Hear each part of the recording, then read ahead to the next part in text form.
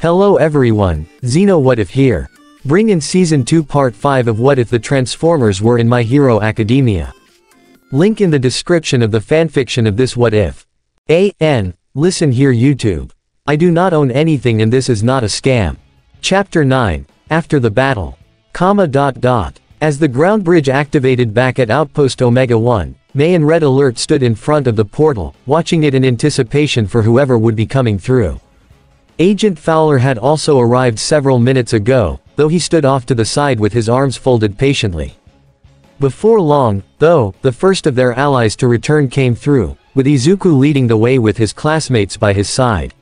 May's eyes brightened up and a gasp escaped her throat, the inventor immediately rushing up the steps to meet them on the platform. Haha, you guys made it back. She zipped right up and slung an arm around Momo and Kyoka's shoulders.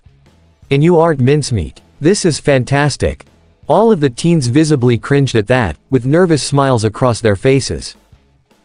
Gee, thanks May. Ochako chuckled awkwardly. Are any of you injured? Red Alert asked as he took a scan of them. It didn't take him long to find something that was out of place. Izuku, your finger. Oh, yeah, that's right. Izuku muttered. Kyoka whipped her head around and gave him an incredulous stare. What do you mean, that's right? Dude, how can you forget that you broke your freaking finger? With his good hand, Izuku scratched his head sheepishly. Well, we were so caught up in the Decepticon attack, I guess it just slipped my mind. Kyoka sighed and shook her head. Izuku, what the heck are we going to do with you? Just then, both Marissa Fairborn and Jacob Burns came walking through as well, and it was then that Kyoka remembered, hey, Marissa, you've got a healing quirk, right? She jabbed her thumb over to Izuku. Think you could heal Celery Stick's finger over here? Izuku, did you break it again? Marissa asked sternly, only for Izuku to shy away a bit. The medic sighed and shook her head. You know, you can't keep relying on me or the nurse at UA to keep healing you every time you break your bones. Come here. Sorry. Izuku apologized as he showed her his finger, allowing her to start using her quirk on it. I just wanted to make sure that Frenzy was taken care of. That caught Red Alert's attention. Wait, Frenzy. Then that would mean Burns, Fairborn. The two Sector 7 agents stood at attention, or as best of an attention as Marissa could do with her still healing Izuku's finger. They saw Fowler come storming up the steps, and he wore a look that didn't seem all too pleased. What in the name of Bunker Hill happened out there? I lost contact with your chopper 10 minutes ago. Burns addressed Fowler with a salute. Our apologies, sir, but the chopper was taken down by a Decepticon, while we were in it. Windblade managed to save us, though, sir. Is that right? Fowler pointed to Burns with a furrowed brow. That was an expensive piece of equipment, Agent Burns. Hope you know how much it costs. Oh yeah, hey Fowler. Kyoka spoke up, getting his attention. I wouldn't be too concerned about the cost of your bird if I were you. I'd be more concerned about the fact that your boy Burns over here arrived on the scene and practically gave it to the enemy. Hey, Burns shouted indignantly. That's not. But Fowler raised a hand. At ease, Burns. He faced the kids again and raised a brow. What exactly do you mean by, he handed it to them. Tenya suddenly raised his hand, explaining the situation with his usual stiff movements. To put it simply, Agent Fowler, once the Decepticon saw your helicopter arrive on the scene, she saw it fit to scan the aircraft and take on its form as her own disguise. He gestured over to Agent Burns, who had his lips pursed in frustration. As such, I think it would have been prudent to have had your operatives formulate a better plan than simply issuing an ultimatum to the Decepticons right off the bat. You what? Fowler whipped around and stuck a finger in Burns' face. Burns, you know better than to issue ultimatums like that to an enemy that dangerous. It was at that time that All Might had stepped through the portal as well, which led Fowler to use him as an example. What if All Might hadn't arrived in time, What then? Recoiling a bit, All Might's grin became a bit timid as he scratched his cheek. Pardon me, but, what are we talking about here? Nothing much, Kyoka said with a toothy smirk. Just watching someone's ass getting grilled for screwing up, hee. Off to the side, Izuku couldn't help but blush. Not at Kyoka's comment specifically, but at the mirth in her voice as she said it, along with the way she smiled victoriously. Sure, the reason for it was because she ratted someone out, but he had to admit that what Burns did was kind of bullheaded, so he couldn't blame her for that. Still, the way she smiled, the joy in her voice and the intensity in her violet eyes, it was almost too much for him. Izuku, you alright? The greenette was stirred from his thoughts as Marissa smiled down at him, and something told him that she knew exactly what was going on. Something caught your eye again. She winked. Izuku faced away from her, sweating profusely. I don't know what you're talking about, Marissa. Haha. Kidding. Marissa waved off before letting go of Izuku's hand, its finger now fully healed. There ya go, all better. Izuku collected himself and raised his hand up. Gee, thanks Marissa. Flop. Izuku stared blankly as his healed pointer finger fell limp, before eventually losing all feeling in it altogether. Oh, why yeah, that's right. Your quirk heals, but it also makes body parts go numb for a while afterward. Yep, give it about a minute or so and the feeling should be back. Marissa assured. Just then, the Autobots began to make their way through the portal and into the base proper, or at least, a few of them. Bumblebee, Bulkhead and RC came strolling through first while Optimus Prime slowly brought up the rear. The Autobot leader appeared to be visibly quite tired, which Agent Fowler noticed right off the bat. Prime, what happened out there? You look like you were on the bad end of a beating. Optimus sighed and put a hand to his forehead. No need to concern yourself, Agent Fowler. I am, before the Prime could finish, though, Red Alert came walking up onto the platform, the medic quite visibly perturbed. The moment Red Alert came to a halt in front of him, Optimus began searching for the right words to say, I can explain. Lift. Now. Red Alert sternly pointed over to the nearby truck lift, which had been repurposed into a medical bed for the Autobots. Prime's shoulders sagged a bit and he nodded. Of course. As Optimus and Red Alert made their way over to the lift, Agent Fowler raised an eyebrow over to the other Autobots. Would someone mind explaining to me just what the heck is going on with Prime? RC glanced over and watched as Optimus laid himself out on the left, while Red Alert began setting up a machine with several tubes attached to it. Well, turns out Optimus might not be as healthy as we thought. See, when a bot's in stasis, they rely on conserving their own energon reserves to stay alive. Bulkhead explained. But, if left in stasis for too long, that energon begins to lose its power. It's why we gotta keep consuming energon, so that we don't lose that power. His optics went back over to the Autobot leader as Red Alert began hooking up several tubes to his body. And given how long Optimus has been out for, it's safe to say that his levels are dangerously low. He could barely hold himself in a fight with Starscream, which usually doesn't happen. RC went on. Momo folded her arms and eyed Agent Fowler. Probably doesn't help that he was kept frozen for a long time, which probably stalled a lot of the energon circulating through his body. Oh hey, problems leading back to Sector 7, what a shock. Kyoka deadpanned. Fowler sighed and placed a hand to his forehead. Okay, could we maybe stop pointing fingers and maybe address the more important factor here?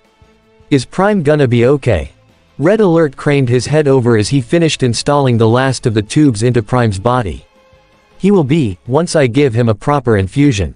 Thankfully I just finished refining the small cache of energon we found a few days ago into liquid form.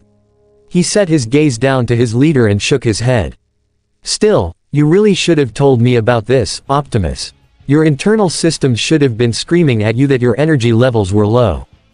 My apologies, Red Alert. Optimus sighed again. For some reason, they weren't telling me anything, so I thought the feeling would pass soon after I awoke. Your internal warning systems might have sustained some minor damages as well, then. Red Alert deduced as he stepped over to the machine, placing his hand on a large switch. Once we get done with the infusion, we'll open you up and take a look. Eijiro tilted his head at the large machine. So, will the infusion take long? About 10 to 15 cycles, at most. Or rather, minutes, in your Earth terminology, the medic assured. It's completely harmless and Optimus can remain conscious throughout the duration. He set his sights back to Optimus and gave him a nod. Whenever you're ready, Optimus. Prime sent a thumbs up back to him. Fire it up, old friend. With that, Red flipped the switch and the machine whirred to life, and before long, the humans and Autobots watched as the bright blue liquid energon went flowing through the cleared tubes and into Optimus' legs, arms and chest.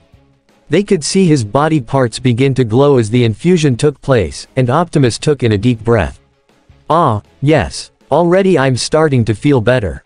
Well, that's good to hear. Izuku smiled while Bumblebee gave a happy buzz. What a relief. Ochako agreed, placing a hand to her chest. Denki placed his hands behind his head and spoke up. Yeah, I'm glad that's the case. But if we could go back to the battle, just who the heck was that girl Decepticon anyway? The one who scanned the Sector 7 copter. Oh, that's easy. RC answered, bringing up her arm to project a holographic image of the aforementioned femme. Her name is Swift. Like Barricade, she's a top-ranked lieutenant in the Decepticon ranks, known for her quick wit, her silver tongue, and her sarcastic personality. She pressed a few buttons on the holographic display, showing a full body shot of Swift along with a few other images. She's a master at 7 types of Cybertronian martial arts, including Metalicato, and has a special power that allows her to channel energy into her hands, allowing for powerful blasts. And as you can imagine, she uses this ability effectively in close-quarters combat as well. Tenya put a finger to his chin, pondering this information. I see, so it stands to reason that this is a Decepticon that we should stay far away from. Any Decepticon is one you should stay away from. All Might emphasized, unknowingly making a certain pink girl flinch. Though I will commend you on your actions in defeating the small one. You all effectively used your quirks against a dangerous enemy like a true team, but I must still emphasize that you keep away from the bigger cons. We don't want to be taking any unnecessary risks, understood? He received a united, yes sir. From the teens, though it was then that he finally took notice that one of them appeared to be upset. Young Ishido. Eep. Mina flinched and snapped her head up, an anxious feeling overtaking her. Why yes, All Might. The symbol of peace extended a hand to her. You seem to be upset about something. You haven't said a word since we got back to the base, after all. Mei also leaned in over to her fellow pink-haired friend, her usual hyper smile replaced with a concerned frown. Yeah, I noticed it too. Mina, is there something wrong? Mina sucked her lips in apprehensively and tapped her fingers together. Well, you see. Do you want me to break the ice? Bulkhead asked, raising a metal brow to his partner. If you can't, that's fine, but either way, this needs to be. No, thank you, Bulkhead, but I'm fine. Mina replied before taking a deep breath and walking over to the truck lift, craning her head up to the prime. Optimus. The Autobot commander could hear the nervousness in her voice, and it was clear that something was very wrong.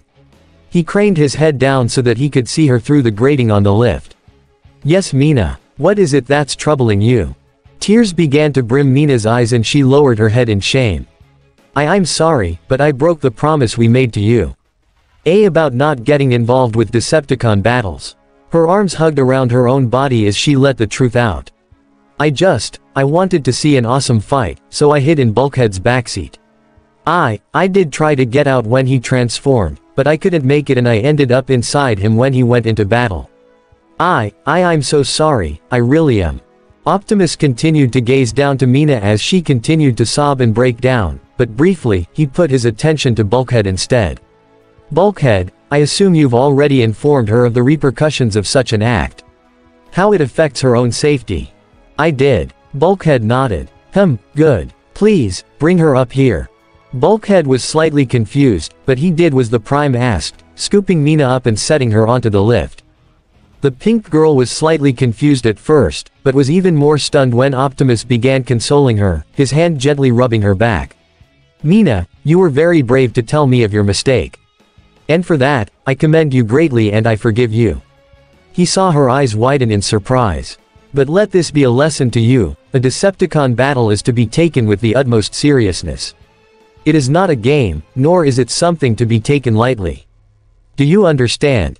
Mina blinked her eyes and rubbed away her tears with a sniffle. Why yeah, I do now. Good. Now, can you assure me that you will not be involved with a Decepticon conflict from here on out? A smile reappeared on Mina's face and she gave Optimus a thumbs up. You've got it. And, thank you, Optimus. You are very welcome. Prime watched as Mina gave his hand a hug before going back over to Bulkhead, allowing him to bring her back down to solid ground.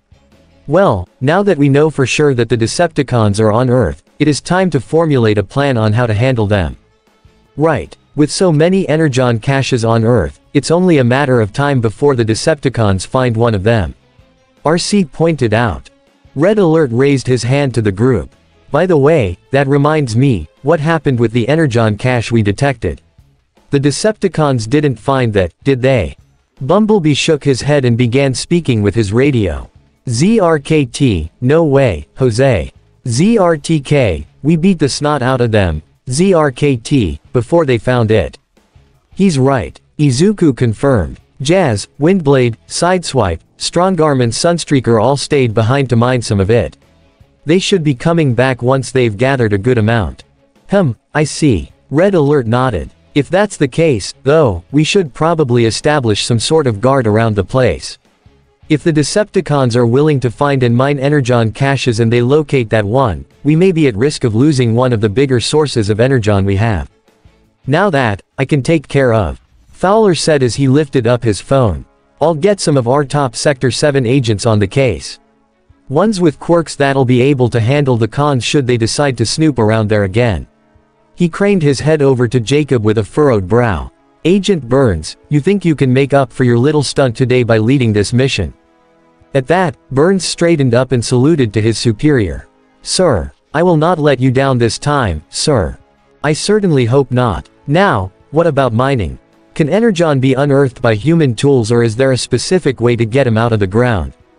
Optimus raised his head slightly to set his optics onto the agent. Don't worry, Agent Fowler. Any form of excavation equipment will be able to successfully mine Energon. He furrowed his metal brow seriously. However, it is highly recommended that you be careful with it. Energon can be very volatile, and if there is an accident, it could cause a chain reaction that would result in a catastrophic explosion. Fowler nodded and made a note of that on his phone. Got it. I'll get some of our top digging Quirk users on it. Izuku's eyes couldn't help but brighten up at that. Whoa, you guys have special operatives who have specific quirks for different situations. That's so amazing. Well of course. Fowler said proudly. Given the field we're in, we gotta make sure we recruit people with several unique quirks for the job. He pointed to the young brunette and added, that's the best part about the military, kid. Unlike regular law enforcement, we don't have rules that constrain quirk usage. The police may let the heroes do the heavy lifting when it comes to villains, but when in the heat of battle, ya gotta use every asset available, and that includes quirks. Marissa placed her hands on her hips and raised a brow to her superior. That may be true, but at the same time, we don't discriminate when it comes to people who are quirkless either. Everyone, quirk or no quirk, is able to enlist.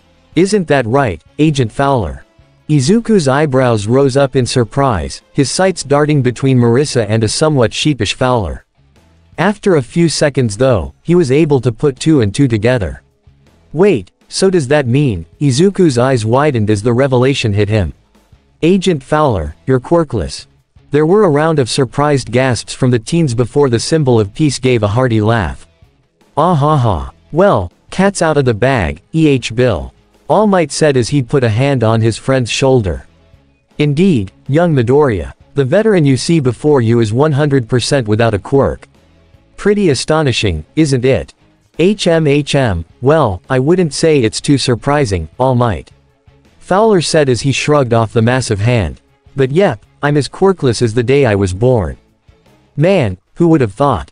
Denki admitted as he rubbed the back of his neck. I mean, I don't think anyone would imagine such a high-ranked guy like you would be without a quirk. True, a lot of guys at the top do have plenty of flashy quirks that have earned them fame. But that just means I had to work my ass off to get where I am today.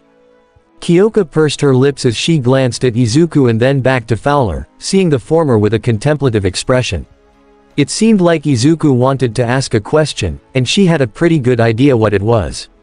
At the same time, though, she knew it would take a lot for him to ask it himself, so she nudged him in the side and whispered, "Go on, ask." Izuku gasped and faced her, prompting her to smile at him. "It's okay, I'm sure he'll answer." Izuku stared into Kyoka's eyes for a few seconds after, a self-assuring feeling beginning to wash over him. He returned her smile before putting his serious expression back on.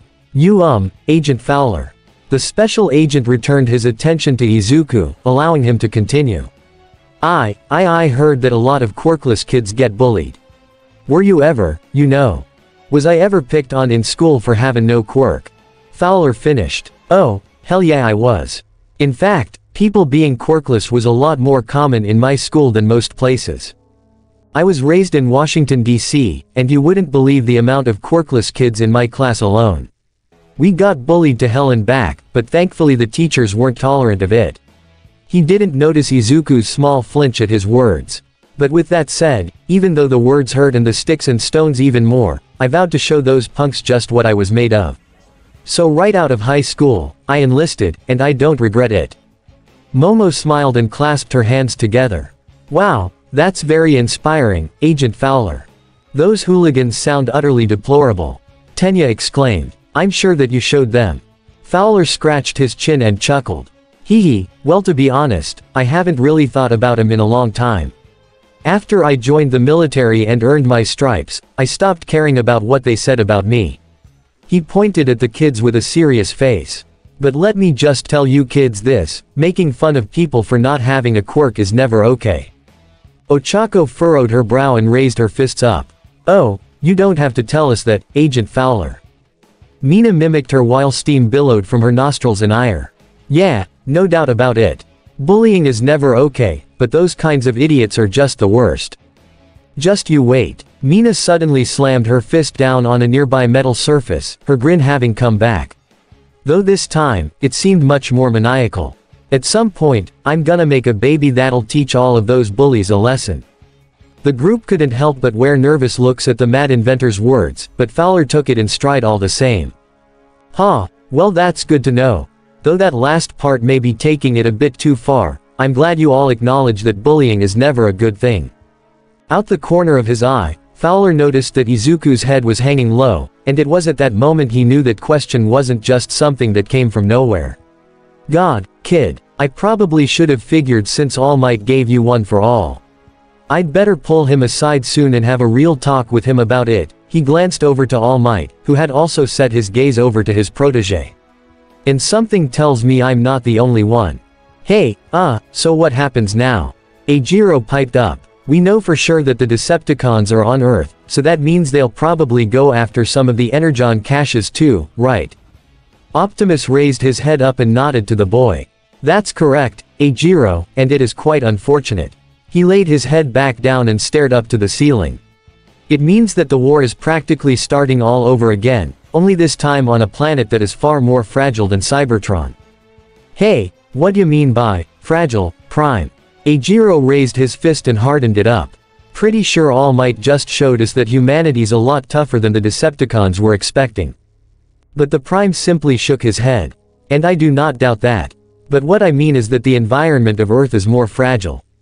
He glanced out the window to see all of the greenery just outside.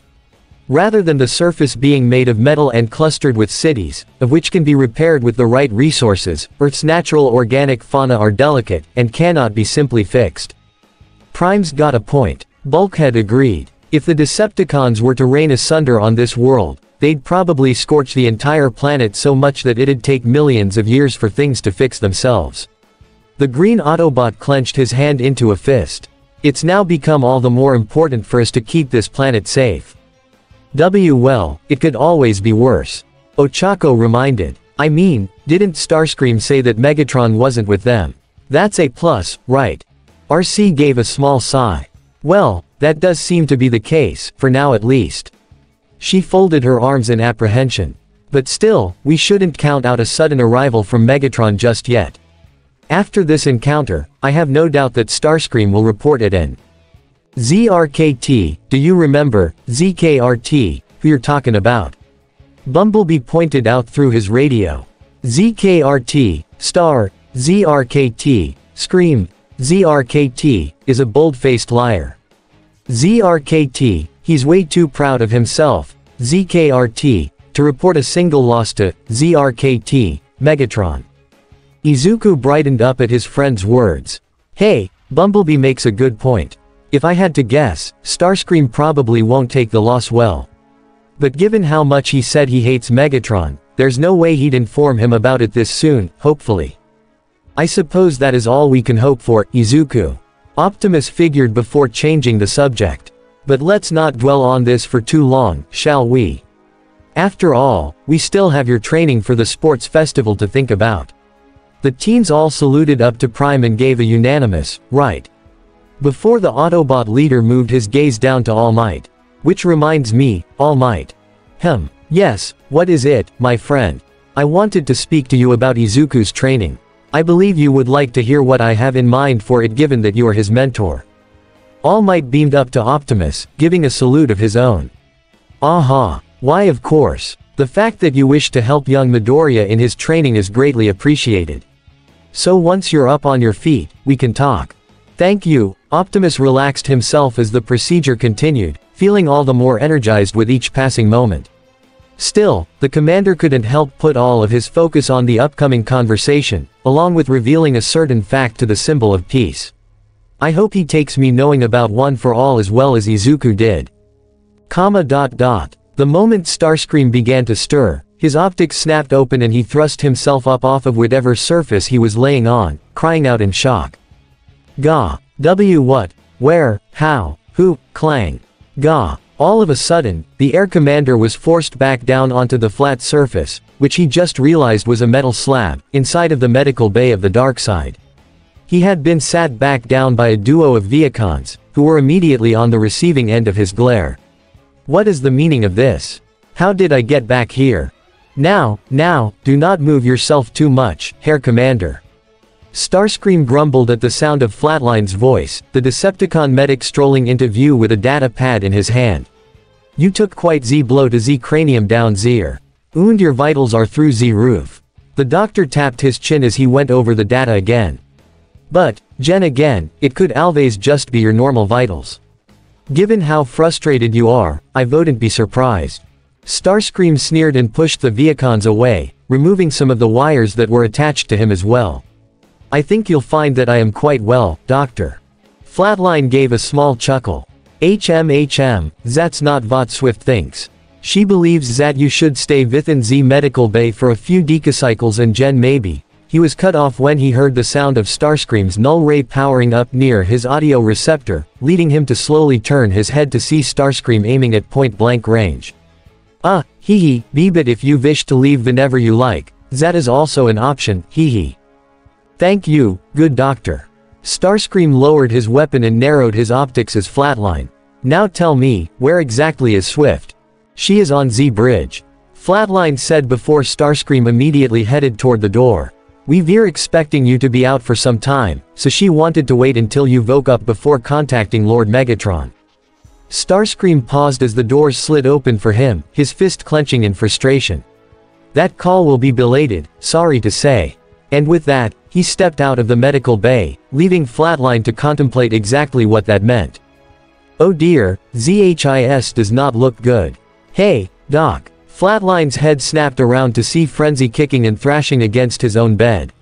Now that the boss is up, the Minicon held up his hands which were still trapped in glue, along with his buzzsaw.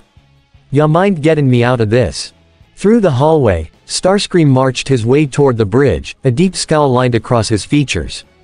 No Viacons dared approach him should they incur his unbridled wrath, though that didn't stop a certain larger Decepticon from making his approach.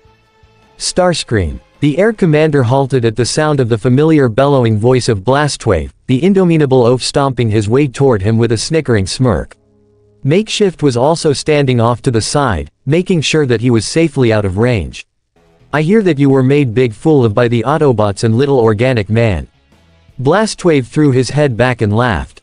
Ahahaha. Oh, that slaps me on the knee. Starscream just clenched his fist even harder. Blastwave, I have no time for this. Oh, did little baby Screamer soil diaper?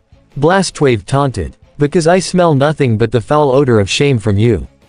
Ha ha ha. Doh. Wham. Without warning, Starscream suddenly punched Blastwave in the nether regions and, with all his might, hefted him up and over his shoulders before slamming him into the floor head first. And, with no other words, Starscream continued his march toward the bridge. I could have told you that'd happen. Makeshift spoke up. Blastwave raised a finger and uttered, "Worth it," before collapsing in a heap. It wasn't long before Starscream finally made it to the bridge, where he saw Swift and Barricade both facing away from him. But the moment he entered, the two turned around and eyed him warily. "You sure got up fast," Barricade commented. "I'm known to rebound quickly." Starscream waved off as he approached Swift, stopping just inches away from her face. "Especially when it involves making plans that I was not aware of." Swift scoffed and shrugged her shoulders. "PSSH, not really sure what you're talking about, but by the way you just flipped Blastwave, I get the feeling you're not too happy." She reached up and grasped his pointed chin while speaking in a baby voice. "Does Sweeney wanna tell me what's the matter?" "Do not patronize me, Swift." Starscream swiped her hand away before pointing a finger directly at her. "Flatline already told me about your plan to contact Megatron as soon as I awoke. But let me tell you, that will not happen." "Whoa, whoa, whoa, first off, I'm willing to take a lot of scrap, but you batting my hand away like that ain't one of them." Swift lit her hand up with green energy again as a snarl took over her lips. "And secondly, that wasn't even my plan to begin with. I just relayed the message to the doc and that was that." Starscream's optics narrowed further. "Really? Well, if you were just doing that, then that leaves only one candidate who could have given that order." Swift deadpanned and placed her hands on her hips. "Gee, how long did it take ya to figure that out, boss?" Right at that moment, the bridge doors opened again, and a certain shadowy figure with a glowing red visor entered the room. "Oh hey, speak of the devil." Starscream growled and whirled around, facing Unicronus head-on. "Ha, good, you're awake. Didn't take too long at all." The general folded his arms, a small smirk being seen within the shadows. "I'm guessing that Earth wasn't gonna be as much of an oil cakewalk as ya first thought, Starscream." "Silence, fool." Starscream dismissed immediately. "I was simply taken off guard, is all. You underestimated the symbol of peace's power." Unicronus corrected. "I guarantee that there's a reason he got that name in the first place, and I'm guessing it's not because he's the weakest hero on this planet." He tilted his head as he watched Starscream fume, quite literally as puffs of steam began coming out of his head. Now, ya don't wanna overheat your processor, do ya? Let's just calm down for a second, see if Lord Megatron's willing to spare a few." No. Nearly everyone in the room was taken aback by Starscream's sudden outburst, though the only one who didn't flinch was Unicronus himself. The general instead tilted his head, leading Starscream to collect himself and clear his throat. I mean, no, that will not be necessary." He turned his back to Unicronus and stepped further onto the bridge, gazing out into the starry abyss of space. After all, this was only but one loss to the Autobots. A single mishap needn't require us to immediately send for backup. In his mind, Starscream added, especially via Megatron. Barricade decided to jump in. "Okay, so what do we do now then?" The Seeker hummed in contemplation before inspiration struck him. Oh ho ho, wait, that's it. He began typing in commands on the primary control panel and a holographic map of Earth's globe came up, focusing in on Japan. "It's very simple, really." He pointed up to Japan, highlighting it in red. "We know that the Autobots are on this island nation. As such, it would stand to reason that they must also be based there as well." He balled his fist in determination. "So, I say it should be a priority to find this base and destroy it by any means necessary." Swift pursed her lips and nodded, impressed with her commander's thinking. "He makes a good point. Besides, those islands are pretty tiny, so finding them should be a piece of oil cake." "You think so, Unicronus said skeptically. "All right, I'll admit, that is a decent plan. But you forget one thing, Starscream, our energon reserves are already low as it is. If we wanna stand a chance against the Autobots, we're gonna need to find at least a decent cache to keep our crew up to snuff." HMPH, a simple task that even a protoform can accomplish. Starscream balked. "Computer, run a scan of the planet for any and all energon deposits." The Darkside's computer did exactly as it was told, and within a few minutes, the words, "Scan completed," flashed across the screen. Yes, very timely. Now, show all deposits on the global map. There's bound to be at least some energon here. Starscream felt his jaw go limp, hearing the sound of his gasping subordinates and Unicronus behind him. For on the holographic global map, there were now several blue dots lining across every inch of land, and even a few in the oceans as well. It seemed that no matter where they looked, there was just another place where energon deposits seemed to be. By Trion's beard, Barricade whispered. Sweet Solus Prime, that's a LOOOOT of energon. Swift agreed. An insidious smirk worked its way to Unicronus' face. Hey, well, no wonder the Autobots are here. If the Ark really did crash on this planet, it would make sense why, since the place is practically littered with energon deposits. He craned his head over to Starscream and gave him a nod. Well, take your pick, Commander. Which one should we go to first? Well, you don't have to be condescending about it, you know. Starscream snapped before noticing something. There were definitely a few deposits in Japan, to be sure, but at the same time, there was a specific one toward the western half of the nation that had caught his eye. Wait, you must be joking. Huh, what is it? Barricade asked. Starscream thrust his hand up and pointed to the cache he found. This deposit. It's in the very same exact location where we fought the Autobots. Both hands flew up to his helm as the realization hit him. Scrap. That must be why Prime and the Scout were even there in the first place. Gah, I cannot believe this. Swift raised her hand. Well, I can. If ya had just decided not to shoot first and lay on your usual shtick when you got there, maybe ya would have got the chance to ask just why they were in that cave. The Seeker pinched the bridge of his nose and grumbled in frustration. Gee gah, whatever. The past is in the past. He glowered at the globe and continued. No doubt the Autobots and their allies must be setting up defenses around that area so they can safely mine that deposit. In which case, Starscream spun the holographic globe until he saw a land mass that made his optics widen, until his smirk returned once more. It may have been on the opposite side of the globe from the Autobots, but with the number of huge deposits, it was too good to resist. Oh, this will do nicely. Decepticons, we are headed to, he pressed a button on the console again. Computer, what is the name of this place? Canada, Commander. Yes. Decepticons, set a course to, Canada. Ahahaha. It had been about half an hour since the humans and Autobots had returned to base, and in that time, Windblade and the other half of the team had returned with about as much energon as they could carry in their arms. Which, as it turned out, was actually quite a bit. The teens had all marveled at the huge, glowing crystals as the away team set them down in the base, with Windblade saying, well, it's a start, but there's still plenty more where that came from. Item of note, it's crucial that on any future mining projects, we bring carts with us. Strongarm suggested. It'd make things a lot easier. She glared at Sideswipe out the corner of her optic. And far less annoying. Oh, I'm sorry. Sideswipe snapped back sarcastically as he pulled out his jackhammers. But as the bot who did most of the digging, how wouldn't I find it annoying to have to carry a lot of it back? Come on Sideswipe, it builds character. Jazz assured, patting the large crystal that he had carried back himself. And it helps build discipline, too.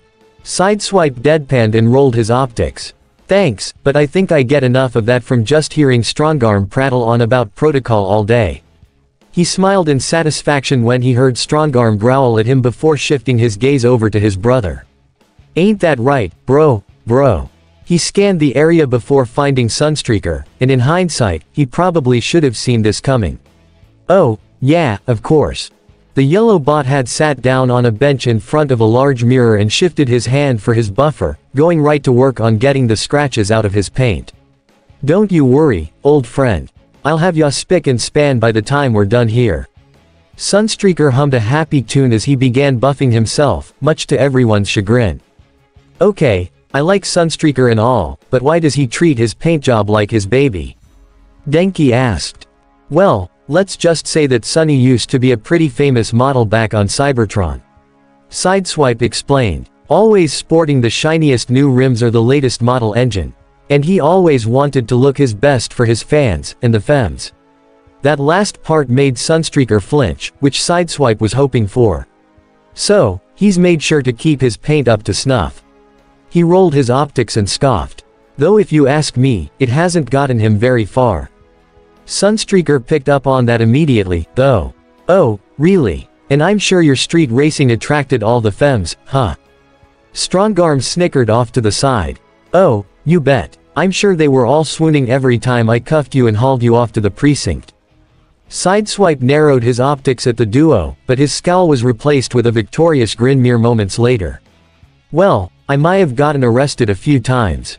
Several times. But I can at least be assured of one thing, I did get one femme to chase after me. PFF'd. Huh. Yeah sure. Strongarm scoffed. And who exactly was the poor unfortunate? The cadet cut herself off when she noticed the smirk Sideswipe was giving her, and it didn't take long for her to add things up. I'm going to kill you. Sunstreaker, hold me back. Doing as he was told, Sunstreaker leapt up and put Strongarm in a fell Nelson as she scrambled toward Sideswipe, his brother doubled over and laughing at her all the while. Sunstreaker glowered at Sideswipe, unimpressed. Are you ever going to grow up? As long as it still annoys the crude oil out of Strongarm, probably not. WHRRTSCHZZTSCHZZTSCHZZCHK. Sideswipe transformed into vehicle mode and zoomed away, taking off out of the base entirely. I'm going for a drive now, catch ya later. Sideswipe. WHRRTSCHZZTSCHZZTSCHZZCHK. Strongarm transformed and her siren immediately began blaring, all while Sunstreaker was violently thrown to the floor. You won't be getting away from me. Strongarm, wait, Tenya hollered. You're only, screech. However, his words were left on deaf audio receptors as Strongarm peeled out of the base, taking off after Sideswipe, proving him right. Ajiro facepalmed and grumbled in frustration. I swear, sometimes I think those two are practically made for arguing with each other. It was then, though, that the spiky redhead noticed that Ochako, Momo and Mina were all smiling after the two Autobots, leaving him confused. Girls. Everything okay? Oh yeah, way more than okay. Ochako winked. We're just looking at this from a different point of view, hee hee. Mina giggled. Ajiro blinked confusedly at their words. I'm afraid I don't follow. Momo giggled a little as well before raising a single finger to her classmate. You know, Kirishima, sometimes when a boy really likes a girl, they relentlessly pick on them just to get their attention. The creation quirk user set her gaze back outside to where Sideswipe and Strongarm left.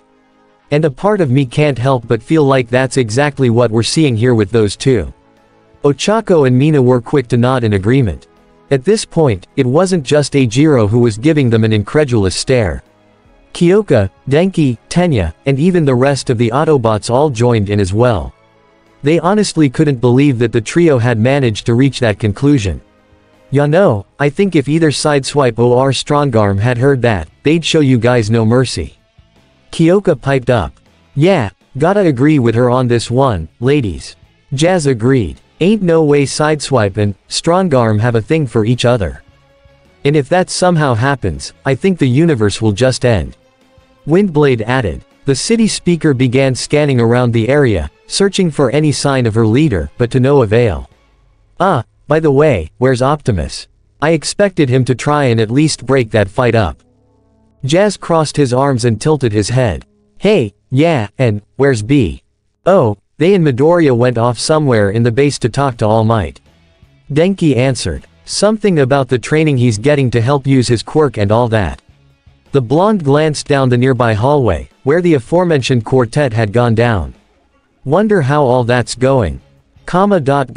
Alright, I think this room is about as private as we're going to get. All Might said as he and the others entered the Autobots' new training room, closing the door behind him. He was honestly still a bit taken off guard that Optimus had wanted to speak with him personally about Izuku's training, but then again, he wasn't too surprised either. After all, it was likely that the Prime had caught on to the fact that he and Izuku had similar quirks, and wanted to compare how he had trained Izuku to compare how his training regimen would go. I must still be careful, though. All Might noted in his head. I must not let him catch on about one for all. The symbol of peace saluted up to Optimus with his signature grin. So, Optimus, what is it that you wanted to discuss about young Midoriya's training?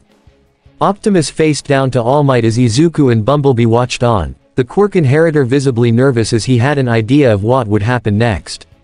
Well, All Might, there is something that I wanted to make clear with you before we start. Why, of course. Fire away. I know about One for All. Hawk. The moment Optimus said that, All Might was shocked to his very core. So much so that he started hacking up blood into his hand while Izuku and Bumblebee ran over to him in concern. Optimus immediately lowered himself down as well. All Might. Are you alright? All Might coughed a few more times as his eyes widened, still in disbelief of what he heard. You what? I managed to connect the points fairly easy. Optimus admitted. I noticed that Izuku's quirk wasn't exactly suited to his own body, and that the force of his power contained the exact same type of energy that yours did back when we fought Shatter and Dropkick. Optimus raised a hand to the pro hero.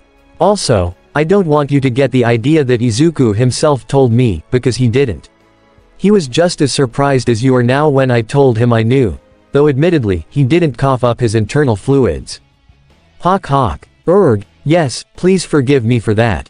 All Might pleaded, wiping what remaining blood was on his face. Unfortunately, it's a result of a rather gruesome injury that I sustained long ago. Is that steam also a side effect of the injury? All Might's eyes widened and he glanced down to his body, which was indeed beginning to steam up once again. Oh no. Izuku reached up and placed a hand onto All Might's arm, trying to reassure the man. All Might, considering that Optimus already knows about One for All, maybe he should know about this, too. Hawk. You're right, young Midoriya. With a heavy sigh and his shoulders slumped, All Might nodded his head. It's probably for the best that Optimus be led into this fold completely. He craned his head back up to look Optimus right in his optics as the steam began to overtake him. Be warned, my friend. What you're about to see isn't pretty. Optimus immediately took notice in All Might's change in cadence as the steam wafted away, and when he saw the man before him, his optics widened in complete shock. Where the mighty, muscle-bound man with the swept-back blonde hair had once stood, was now an anorexic skeleton of a man with sunken-in eyes, thin limbs and a messy mane of blonde hair. However, he still knew that this had to be the same person. All Might. Please, call me Toshinori. The thin man replied as he practically swam in his hero costume. At least in this form, anyway. No one else can know about my condition, so it's best if you call me by my real name while I'm like this. By the Matrix, this injury must have been considerably severe. Oh, you don't know the half of it. Toshinori went to lift up his shirt, revealing the massive scar where the hole in his body once was. It was enough to make Optimus actually gasp. Yeah, like I said, it's not pretty. My whole stomach was destroyed and my lungs were nearly shot, too. Optimus peered closer to the injury, still in disbelief that the man before him was even still alive. How long ago did this happen? About 5 years ago. Toshinori answered. Got it in a pretty nasty fight with a dangerous villain. He lowered his shirt as he continued. Since then, I've only been able to be All Might for about 3 hours at a time, though recently, it's gotten shorter. My time as the symbol of peace is soon going to be coming to an end. The Prime let that fact sink in before nodding to him again. I see, hence why you passed on your quirk to Izuku. Toshinori smiled a skeletal grin, moving his sights over to Izuku, who was still visibly saddened. Yep, I'm training him to be my replacement, the next symbol of peace. He reached up and ruffled Izuku's hair, catching him off guard. He's proven to be a fast learner, and has shown no hesitation in wanting to be the next holder of One for All. I'm quite proud of him. Aw, shucks All Might. Izuku rubbed his neck sheepishly. I know, kinda mushy, but it's true, young Midoriya. Toshinori winked with a thumbs up. You've done very well so far, and going forward, I know you'll do even better. He moved his sights back to the Prime before him. Especially if you have the help of this guy, right here. Optimus chuckled at that. Well, I certainly hope so. Though I feel that I must tell you that my finding out about One for All wasn't completely by guesswork, and it has to do with why I specifically wished to help train Izuku. Prime reached around and opened his chest panel, which once again enveloped Bumblebee, Izuku and Toshinori in a brilliant blue light. The symbol of peace was taken aback by the object that Optimus pulled out of his chest, namely because he could feel the power radiating from the very center of it. And it felt somewhat familiar. What is that? This, Toshinori, is the legendary matrix of leadership. Wielded by the first Prime, Prima, this sacred object has been passed down through the lineage of primes before me, storing and collecting their knowledge and power for the next generation to harness. Optimus explained, lowering the mystical object down to their level. And it is because of the matrix that I wish to help train Izuku, because the power within it is very similar to One for All. Toshinori was left awestruck by the brilliance before him. In fact, it was almost like the crystalline core of the matrix was calling out to him. He reached up and placed a hand on its outer casing, and immediately, his eyes widened. The hero's vision was taken over by a large voice with a shooting beam of energy going from point to point, changing colors with each star it struck. He had visions like these before, so he knew that it was One for All, but rather than ending at the 8 point like it usually did for him, it went on to the 9th, before then going on further toward a bright, blue light. It was then that multiple voices began speaking all at once in his mind, which made the symbol of peace gasp and recoil in shock. All Might. Izuku went over to him, concerned for his mentor. Are you okay? What happened? With a shaky hand, All Might put his hand to his forehead in shock. I'm not sure. I had a vision about One for All and then, voices. Lots of voices, speaking all at once. He shook off the daze in his head and rose back to his full height, his eyes focused on the matrix as Prime returned it to his chest. I mean, granted, since I took on One for All, I've often had visions like this from time to time, but this was different. It was almost like there were multiple conversations going on in my mind, and I couldn't make out any clear one. Optimus put a hand to his chin in thought. I see, I too have had visions from the Matrix in the past. This is an interesting discovery. Toshinori raised a brow at him. You don't think that the past wielders of both the Matrix and One for All were speaking to one another? Optimus finished. That is one possible theory. Off to the side, Bumblebee scratched his helm and piped up. ZRKT, but, ZRKT, Optimus, ZRKT, don't you think that's a bit far-fetched? I've heard plenty of far stranger things in my time, Bumblebee, believe me. Optimus assured. Something like that cannot be ruled out. After all, it is through the Matrix that I was told that a similar power to it was somewhere here on Earth. The symbol of peace hummed to himself, scratching his chin in contemplation. I see, well, if the Matrix and One for All are truly that similar, then I suppose there's only one thing to do. He faced Izuku and placed a hand on his shoulder. Young Midoriya, I want you to intently listen and learn all that you can from Optimus. I'm sure that he has millennia of combat experience that he can teach you.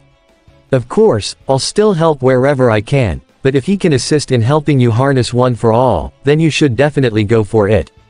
Izuku smiled and balled his fist with conviction, his mentor's words resonating with him. Of course, All Might. I had no intention of doing otherwise. All Might smiled back at his protege wholeheartedly. Good boy, now make sure to give it your all. It was then, however, that Toshinori noticed his watch, along with the time getting close to 7 o'clock. Oh, geez. It's later than I actually thought. Izuku glanced down and saw the time as well, making him yelp in shock. Oh my gosh, we've all gotta get home soon. Some of us might miss curfew. I see. Optimus nodded. It would seem we still have much to learn about human customs. Very well, we will pick up our training tomorrow. He pointed down to Izuku with a serious gaze. But be warned, Izuku, I will not go easy on you, especially now that I've been fully re-energized. I wouldn't expect you to, Optimus. Izuku said with a raised fist. And can't wait for it. Excellent. But before you all go, there's one more thing I wish to know. His optics shifted back to All Might in curiosity. Are there any others who know about your true appearance? Toshinori raised a hand up to the Prime. Only a few people, and even fewer know about the truth of my quirk. Principal Nezu and Agent Fowler know about it, along with a few select others. Pretty much all of the UA faculty knows about this form, along with some of my top people at my Tokyo agency, and maybe Windblade as well considering she saw me at the USJ last week. Optimus' iriges rose at that last part. Well, that's unexpected. I may have to ask her about that. Izuku piped up next. And there's also Kyoka. She also saw All Might at the USJ, so. You guys talking about me in here or what? Gah. Izuku jumped and spun around when he felt a certain pair of jacks tickling the back of his neck, only to be met with a laughing Kyoka Jiro. The girl was holding her gut as she cracked up, much to Izuku's chagrin. Gee, thanks for giving me a heart attack. Izuku deadpanned. Ha ha ha, I'm sorry. Kyoka reached up and put a hand on Izuku's shoulder, partly for reassurance but also for support. I just couldn't resist. Young Jiro, Toshinori exclaimed. How long were you standing there? Kyoka raised a brow to the blonde man with a smirk. Just got here, actually. I noticed the time and I had a feeling that Izuku would wanna leave before any of us broke curfew. Izuku sighed and shrugged. Well I can't fault you there, Kyoka. Yeah, I think it's about time we get going. He set his sight over to Bumblebee and waved up to him. Hey B, mind giving us a lift home?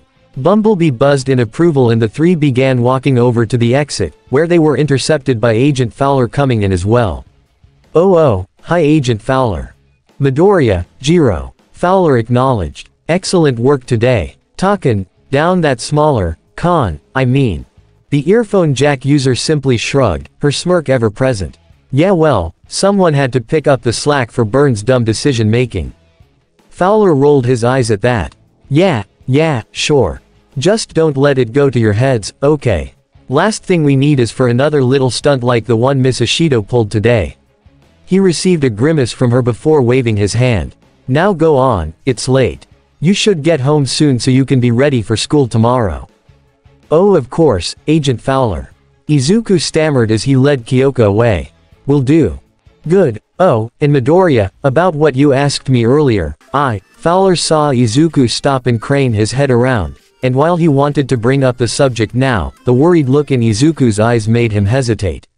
While he did want to talk about it, he now recognized that now wasn't the best time, especially since it was already so late. You know what? Let's talk about it another time. It's way too late to get into a topic like. Izuku swallowed in relief, his throat feeling dry from nervousness. Alright, we'll see you later, Agent Fowler. Bye. With that, the duo went off, but he couldn't help but notice the stern glance that Kyoka was giving him at the same time. Why yes. You know you'll have to talk about it at some point, right? Kyoka's question made the brunette let out a nervous breath. Why yeah, I know. It's just, not right now. I don't know if I have enough confidence for that, at least not with other people. The perplexed sighed and reached up, slowly grasping Izuku's shoulder in support. Okay, but you know I'm here for you if you wanna talk, right? Of course. Izuku answered immediately, his smile returning. Always. Back in the training room, however, Fowler walked up to All Might, giving him a serious stare. Please tell me you know that question wasn't a coincidence, right? You mean that he asked if you were bullied for having no quirk in school? Toshinori replied. Yeah, I've got a feeling that's no coincidence at all. He stared after Izuku and Kyoka as they walked off with Bumblebee, his eyes focusing on his protege in concern.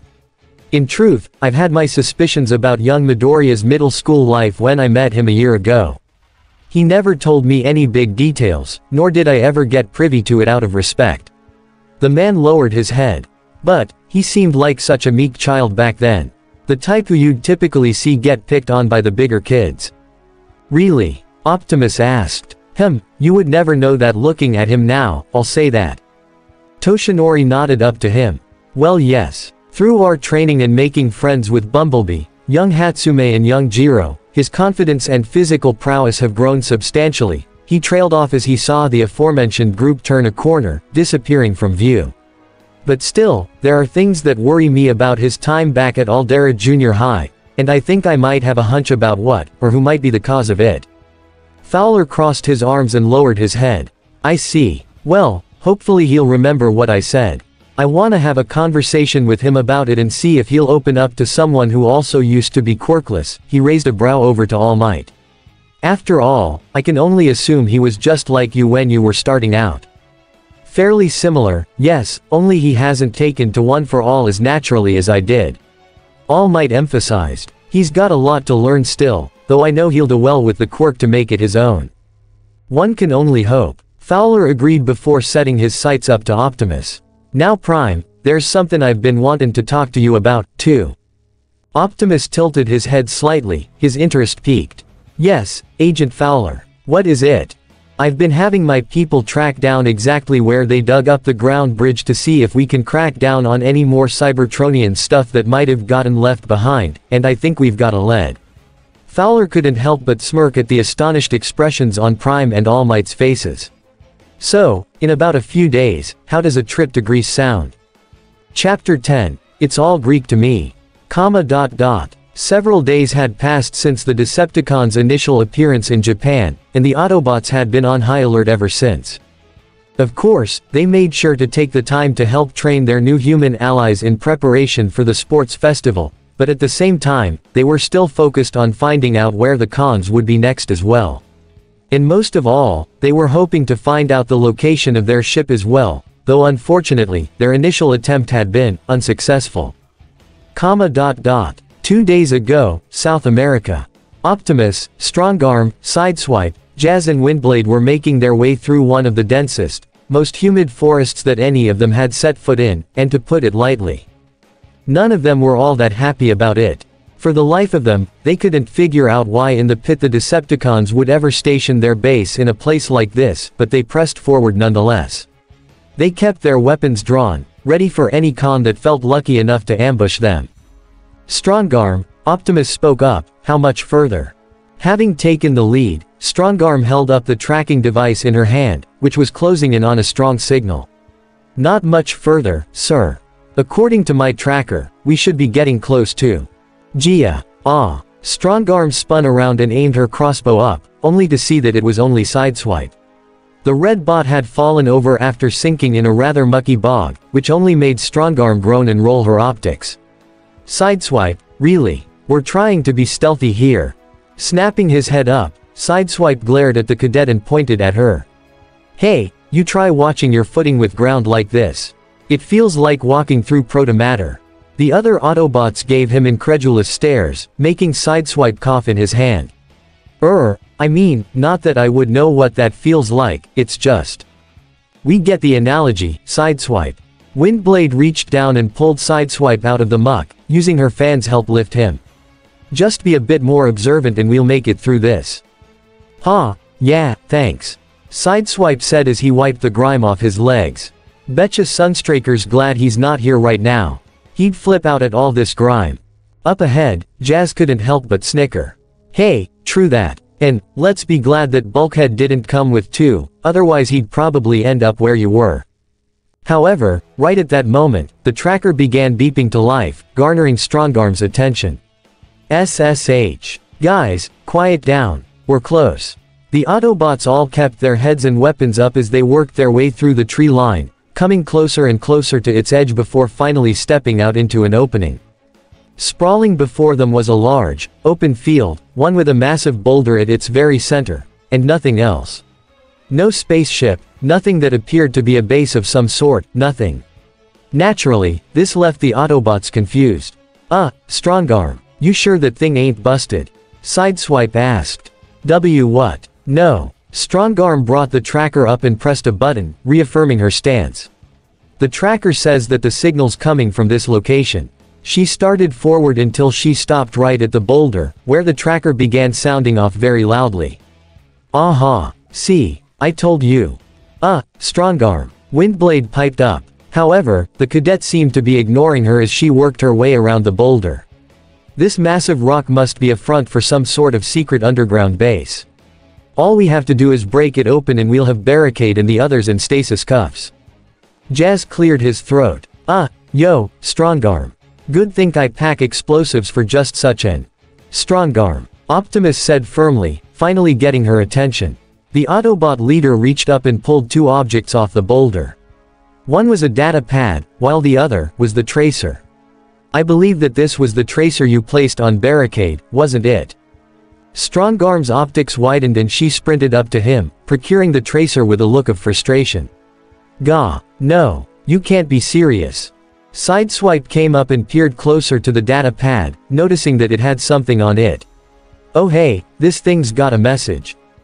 Nice try. Next time, find something that sticks. Ha ha ha ha. Now go boom. Love, frenzy. Huh, what do you think it means? Right at that moment, though, the data pad's screen changed from blue to red, and a countdown in Cybertronian numbers began rapidly going down. Optimus' optics widened and he immediately yanked the pad back from sideswipe. Duck and cover. He tossed it as hard as he could back at the boulder while the other Autobots followed his command, diving straight to the ground. The moment the pad struck the boulder, it exploded in a brilliant display, causing the massive rock to shatter into a million pieces. Once they were sure they were all in one piece, the Autobots rose up, with Strongarm appearing less than pleased. It means we've been played. UA. Hi, present. And thus, that mission was a bust, and to make matters even more pressing, they hadn't heard from the Decepticons since that day. To the kids, that might not have been a bad thing, but Optimus and the other Autobots were certainly very concerned. If the Decepticons have gone silent, that cannot mean they're up to anything good, the Prime had concluded. We must be ever vigilant, which is why I will be having RC and Bumblebee remain in proximity of UA for the duration of the day from here on out.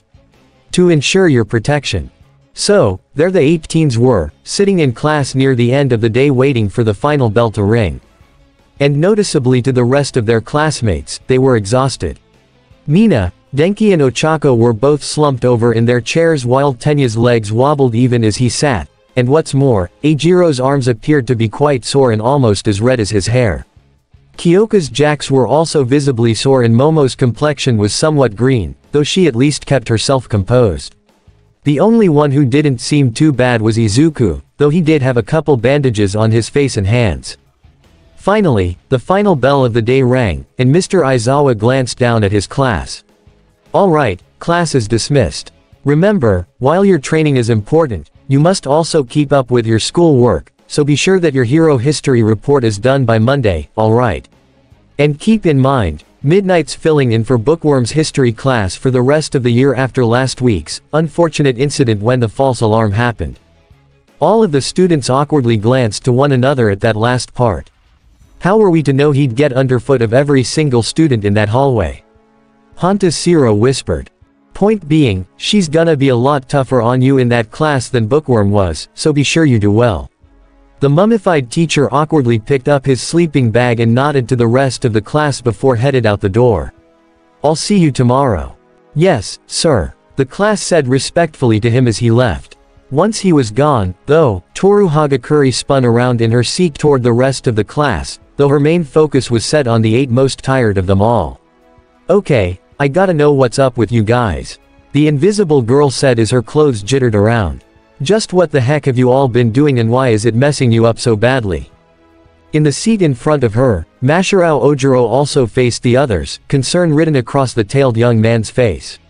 Yeah guys, I know that we've gotta train, but you all seem to be taking it either to a level beyond where we're at or you're just overdoing it. Kinda seems counterproductive, honestly. Suyu added as she stood up from her seat, placing a finger to her chin. I mean, we're all going at it hard, but not this hard. You guys should seriously consider dialing back a bit. MHA. Speak for yourself, Frog Eyes. Katsuki bolstered as he too stood up, instantly getting the attention of everyone in class, for better or for worse. Whatever kinda training they're doing, I bet it doesn't even compare to the stuff I'm pulling off. He sent his glare toward Izuku, making the quirk inheritor flinch. Especially you, Deku. I've got no idea what kinda training you're doing, but I'll tell ya right now, it's gonna get you nowhere. While Izuku shrunk back, Kyoko was already on the counterattack. Is that right? Well, if you really are doing more intense training than us, then why aren't you covered in injuries, asshat? She reached over and pointed to the greenette's bandages. After all, if Izuku's getting hurt like this, then you must be too. Bakugo snarled at the remark, but glowered back as he answered, please, if you think I'm gonna get injured like that loser, then you've got another thing coming. I'm just that damn good. Plus, I'm not some frail nerd. Alright, lines being drawn right there. From the back of the class, Keita stood up and stormed up to Katsuki, her glare meeting his mere inches away from his face. I'm willing to take a lot of things, but calling someone a loser and a frail nerd is out of the question. If anything, though, this only made Bakugo grin manically as he raised his hands, which started creating tiny explosions in anticipation. Oh, you wanna go, Scale Belly? I'd be more than happy to oblige. Crack. The entire class gasped at the sound of a hard whipping noise, all of them spinning their heads around to see none other than Midnight standing in the doorway. She had changed out of her hero costume for the day and instead was in a pair of snug jeans and a white shirt under a navy blue jacket.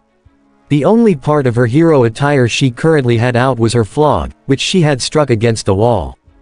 Her blue eyes bore into Katsuki and Keita, making them freeze up. That will be quite enough. I believe the school's rules made it very clear that there's to be no fighting in the classroom. Midnight strode over to the duo, her poise confident and purposeful. I initially came in to wish you luck with your history papers, but to be honest, I believe the two of you might need some extra work to make up for what I just witnessed. What? Both students exclaimed before Keita tried explaining. But, Miss Midnight, I was trying to stop. I don't want to hear a word about how it happened. Midnight silenced. What I want is a handwritten apology from both of you by tomorrow's class. Is that understood? Or should I inform Principal Nezu about this? Keita and Katsuki glanced at one another irritably, before both decided to just roll with the punches they were given. Yes, Miss Midnight. We understand. Good, now I believe it's time for everyone to head home. The R-rated hero raised her hand and pointed toward Tenya. However, young Iida, I would like you and Yaoyorozu to gather Midoriya, Jiro, Kaminari, Kirishima, and Ishido and meet me outside. I would like to discuss your rather haggard states at the moment. The 18s all glanced to one another nervously before Tenya swallowed and nodded. Why yes, Miss Midnight. As class rep, I will see to it. As Tenya began gathering them up, the rest of class then left, though not before Izuku saw Bakugo giving him one of the worst glares he had ever given to him. And he had a good idea why, too. Why is it that he always blames ME for everything that happens to him? He thought in fear, but also with a bit of respite. Soon after, the group of 18s proceeded outside and gathered at UA's front entry, all of them lining up in a row as Midnight addressed them. She was walking back and forth in front of all of them, taking in their rather sorry dispositions. Now, I don't know what happened back in that classroom. Midnight paused as she saw that Denki was practically asleep on his feet.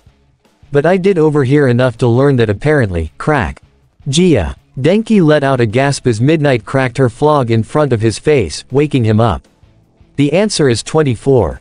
The others either deadpanned at the electric blonde, or in Kyoka and Mina's case, snickered to themselves. Midnight shook her head disapprovingly and sighed. You all may be overdoing it with your training. Ochako yawned a bit and scratched the back of her head. Well, I guess you could say that. We have been putting in a lot of effort lately. Momo added, hugging her arms around herself. Midnight placed her hands on her hips and raised a brow. Now, I'm all for you kids giving it your all for the sports festival, but I hardly approve of wrecking your bodies for the sake of it. Just what kind of training have you been doing? Unbeknownst to her, though, Midnight's words caused the teens to shudder, all while vivid memories of yesterday came back to haunt them. Come on, Tenya, I wanna see 200 full laps before the sun goes down. Pick up the pace. You wanted real combat, Jiro. Well, you got it, so don't back down now. Keep getting harder and maybe you won't be driven into the ground. Let's go, Mina. I've seen Rainmakers burn through an Autobot stronghold faster than what you're doing to that mountain. We gotta get your corrosive strength through the roof. Yo, those jacks of your ain't gonna get jacked overnight, Kyoka. I wanna see that boulder get cracked in one go. Put yo, back into it. Time to turn that chubby tummy into muscle, Ochako. Get buff, cream puff. Eat and create. Eat and create. Come on, Momo, I didn't have Sector 7 bring this snack machine over for nothing. Ahahaha. Dance my Denki puppet. Dance. The kids had quickly found out that auto boot camp wasn't all that it was cracked up to be. As the others all trembled at the memories of their ordeals, however, Izuku didn't seem all that shaken by the experience. Honestly, it was pretty similar to All Might's regimen and how he trained me. At the same time, though, he did feel bad that his friends weren't exactly prepared to go through that type of training, so he spoke up for all of them. Hey, we kinda found an online training plan and we've been having a bit of a hard time keeping up with it. Yeah, says you. His classmates all thought pointedly. Midnight hummed to herself, placing a hand thoughtfully to her chin. I see, this wouldn't happen to be the all-American dream plan, would it? Izuku's eyes widened considerably at that. How did you? You wouldn't believe how many kids come across that plan on the internet and try to follow it to the letter. A smirk came to Midnight's face and she licked her lips. Usually it's the second years who try to emulate its success to try and better themselves in areas that they failed in their first year, so I'm quite surprised that a bunch of first years are going through such, painful and grueling, exercises. The teen saw a glimmer of excitement in her eye. You all wouldn't happen to be masochistic, would you? No. Eijiro shouted, his face heating up. Miss Midnight, you've got it all wrong. Tenya began chopping the air profusely as he shouted at the top of his lungs, please, Miss Midnight, this is absurd and completely unfounded. We only wish to give our best for the sports festival and that's all. A slight sadness took over Midnight's features and she hung her head a little. Drat, well, there goes that idea. She shook her head and put her smile back on. Well, nevertheless, I suggest that you all should lighten up on your regimen, otherwise you'll all be wiped out on the day of the sports festival and won't be able to do anything. Am I clear? Yes, Miss Midnight, the group echoed. Excellent, now you're all free to, beep beep. Midnight gasped at the sight of a certain yellow Volkswagen Beetle coming down the street, accompanied by a pink Lotus Elise and a big, green Hummer H2 pickup truck. And behind the wheel of the Beetle, she saw the object of her ongoing affection, and it was clear that he had seen her. Oh, yoo-hoo, Brian. Immediately, Brian pumped the gas and screeched to a halt near the curb. He was going to back up, but then he remembered that Sadie was right behind him and he didn't want to rear-end her. Thus, he had to face the music the moment he saw Midnight come sauntering up to him, putting a noticeable sway in her hips. ZKRT, hello, ZKRT, Midnight. And hello to you, too. Midnight greeted cheekily, making bedroom eyes at the young blonde as she leaned into his open driver's side window. She made absolutely sure that her cleavage could be seen as well, just for that added touch. I haven't seen you in over a week, cutie. She reached up and ran her finger across his jawline. Have you been avoiding me? ZRKT, yes, ZRKT, I mean, no. ZRKT, I mean, ZKRT, perhaps, ZRKT, maybe, I. A giggle escaped Midnight's throat as she leaned in even further, getting right up in Brian's face. Oh, you're such a silly boy. Relax, I'm only teasing. As she got closer, Brian could feel the heat of her breath against his face, which made him tremble much more. And it only got worse when she started tracing her finger along his chest. You're so cute when you're nervous, it turns me right on. By the way, I never did give a proper thank you to you for aiding our students in the USJ incident. Maybe I could interest you in a little something. As this went on, the students all couldn't help but feel their jaws go slack at what was going on. You can't be freaking serious. Denki uttered with tears streaming down his face. How in the heck is Bumblebee of all people getting hit on by Midnight? Do you know what I'd give for someone that's smoking hot too? Jab. Gia ha.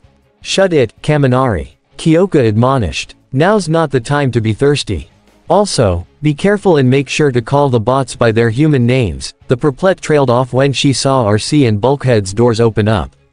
Speaking of which, back with the young scout, he and Midnight's eyes were locked as the R-rated hero's lips were mere centimeters away from his own. Come on, Brian, why don't I take you out on for a night on the town? I could show you some sights that I guarantee you've never seen before. Ahem. Excuse me, ma'am. And just like that, snap. The moment was ruined by a single word. Ma'am. Midnight pulled herself out of the window and spun around toward the deep voice, glaring angrily at its owner. I will have you know, sir, that I am not a ma'am. But the woman's voice was lost as she gazed upon the sheer size of the man before her, suddenly feeling incredibly small in comparison. He was an African-American man and had to be about 7 feet tall, his bodybuilder-like form comparable to someone like All Might or Endeavor. He wore a dark green tank top, which only allowed him to show off his rippling muscles even more. The man also had on a pair of green and brown camo pants with black combat boots, making him appear all the more imposing along with his thick, black beard and mustache combo and bald head. The large man was taken by surprise at her outburst and immediately apologized. Oh, sorry, I didn't mean to offend or anything, really. Are you okay? Never before in her life was Midnight ever this intimidated while also being turned on as well. Granted, she had a thing for all forms of man, whether they were large and in charge like this specimen before her, or meeker and inexperienced like Brian was. The fact that this man was very apologetic as well was also earning points for her, so there was that. Oh, I'm perfectly fine, Mr. Buck. The man answered. Buck Hudson of the United States military. I'm Brian's legal guardian. The teens saw Buck briefly glance over and smirk toward them, which immediately tipped them off. Hee. Looks like Bulk's finally decided on his own holoform. Mina giggled. And I gotta say, seems like Miss Midnight's already been charmed by him. At this point, I think she's charmed by pretty much any man, Mina. Momo said with an eye roll. Midnight clasped her hands together and smiled up to him. Oh, how splendid. Glad to finally meet someone who's close to Brian. Her Tobe came out to lick her lips lustfully again. I must say, you must be quite the capable guardian if you have a military background, Mr. Hudson. Well, ahem. Midnight did a double take at the sound of a young, female voice, whirling her head around to see a pink-haired young woman standing off to the side with her hands on her hips. Buck, I don't mean to interrupt, but we kinda need to pick up these kids and get going or else we'll be late for, you know, the thing. This piqued Midnight's interest, and not in a good way. Excuse me, but we were having a talk here. She strutted up to the young woman and pointed right into her face. So who are you to just come in and say when our conversation is done, Missy? Arcee's holoform wore an irritated expression as she reached up and pulled Midnight's hand away from her. Well, if you must know, my name is Sadie, and I'd rather not have you harassing my friends at the moment when we have somewhere to be. Harassing? Honey, do you not know flirting when you see it? Sadie's face scrunched up and she tilted her head. Flirting? With your body? Just as quickly as she was annoyed, Midnight was now very confused. Yes. Girl, have you never flirted with a guy before? Well, not exactly, but, wait, why am I even talking about this? Sadie slapped her forehead and whirled around to the teens, ushering them to get into the vehicles. Guys, there's been a change in plans for today's training. We all need to meet up at the grounds to go over what's going to be happening. Oh, are you in charge of their training? Midnight placed her own hands onto her hips with a defiant stare. Well, let me tell you something, Sadie, I just got done talking to these children about how they need to tone it back a bit on their training for the sake of their well-being. If they train any harder, they could collapse in the middle of class. The pink-haired young woman shifted her eyes back and forth between Midnight and the teens, seeing that they did seem pretty tired. Sadie pursed her lips while considering the teacher's words. Okay, I do see your point there. All the while, she thought to herself, darn, we should have taken in their stamina compared to ours. Eijiro raised his hand up to Sadie reassuringly. Don't worry about it, Sadie. We're fine, honestly. After all, the harder we train, the better we'll be for the festival, right? But Buck stepped in, shaking his head. Nah, your teacher has the right idea, Eijiro. Maybe it's time we let up a little bit. Honestly, we probably shouldn't have started you off on such an intense regimen. He faced Midnight once more and gave her a nod. We'll make sure that we lighten their load when it comes to training going forward. Good to hear, Midnight said with a smile. Now, I'd hate to keep you all waiting, so you're free to go. Just as suddenly, though, Midnight spun around on her heel and bent back over into Bumblebee's window, putting her face extremely close to his holoform once again. And I will be seeing you later, Brian. She gave him a wink and lightly poked his chest. But keep my offer in mind, would you? I think we'd both do well to get to know each other a little better. For some reason that not even she herself could figure out, Sadie's eye began twitching, her irritation growing by the astrosecond. And while she wasn't 100% sure, she knew that it must have had something to do with Bumblebee's proximity to Midnight, and so she had to break it up now. Okay. So why don't we load up and roll out, huh? Sound good to everyone? Wait, hold on. Izuku halted. What about Hatsume? We should probably wait for. I've been here, muscles. The group gasped at the sound of Mei's voice, the inventor sticking her head out of Bulkhead's back window irritably. Now would you kindly move things along? We're burning daylight and the others are waiting. How did she? Kyoka began asking before shaking her head. It's Mei, don't question it. Let's head out, guys. With that, all 8 1A students climbed into their own rides, their drivers following suit. Before driving off though, Kyoka sent one final wave to Midnight. We'll see ya tomorrow, Miss Midnight. And thanks for saving our butts from being trained to death. Midnight chuckled at that as she waved back. Think nothing of it. And I can't wait to see your history reports on Monday.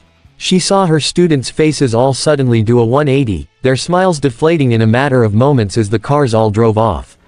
Hee, bet that will keep them from training so hard. Okay, so, did anyone else forget their history reports? Mina's question caught Denki and Eijiro off guard, along with Bulkhead in the driver's seat. The only one who didn't seem to be paying attention was Mei, who was tinkering with a new invention of hers. Mina, we've had this assignment since Tuesday. Eijiro emphasized. How did you just forget it? Yeah, I mean, I'm usually a slacker and even I remembered it. Denki added. Eijiro deadpanned over to him.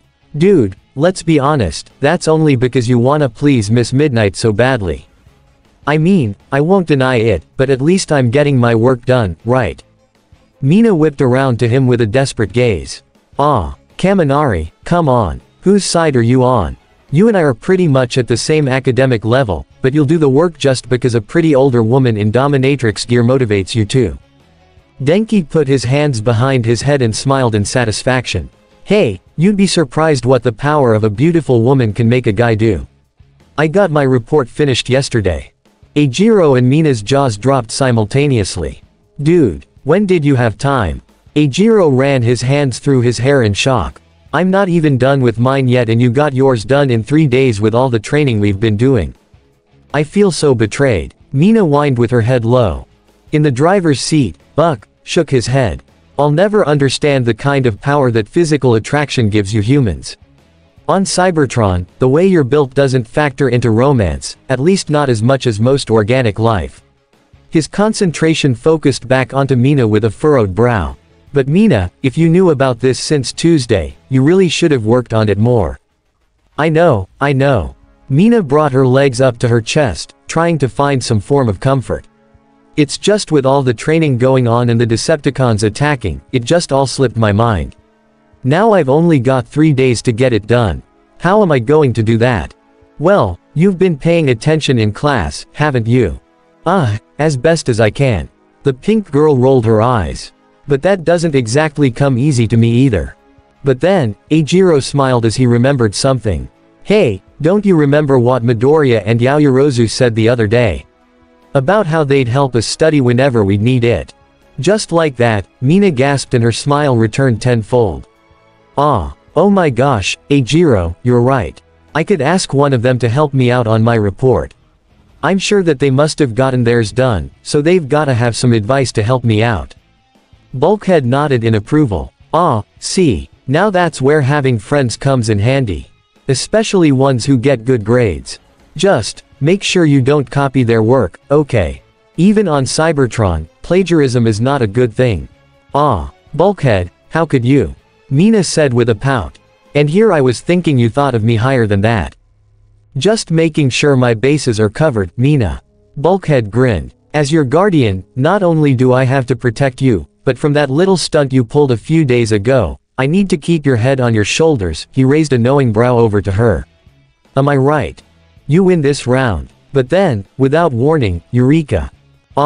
Everyone in the Hummer jumped in their seats before whipping around toward Mei, the mad inventor wearing one of her manic grins. Hatsume, what the hell was that about? Eijiro exclaimed. Oh, sorry Spikes. Mei's smile didn't falter as she raised up the small machine she had been working on. But I think I finally got my latest, most cutest baby to finally work. The other 3 teens focused in on said, baby, which was actually a small, spherical machine that had a pair of satellite panels on its sides. It had a thruster on its bottom and an antenna sticking out of its top, but its most notable feature was a large lens in its center. Isn't it just adorable? The trio eyed one another before Denki asked the obvious. I mean, it's cool, but what is it? This is my satellite camera yielding selected positions of yonder. May answered while holding the device up. Otherwise known as SKYSPY. Really had to stretch for that acronym, didn't ya?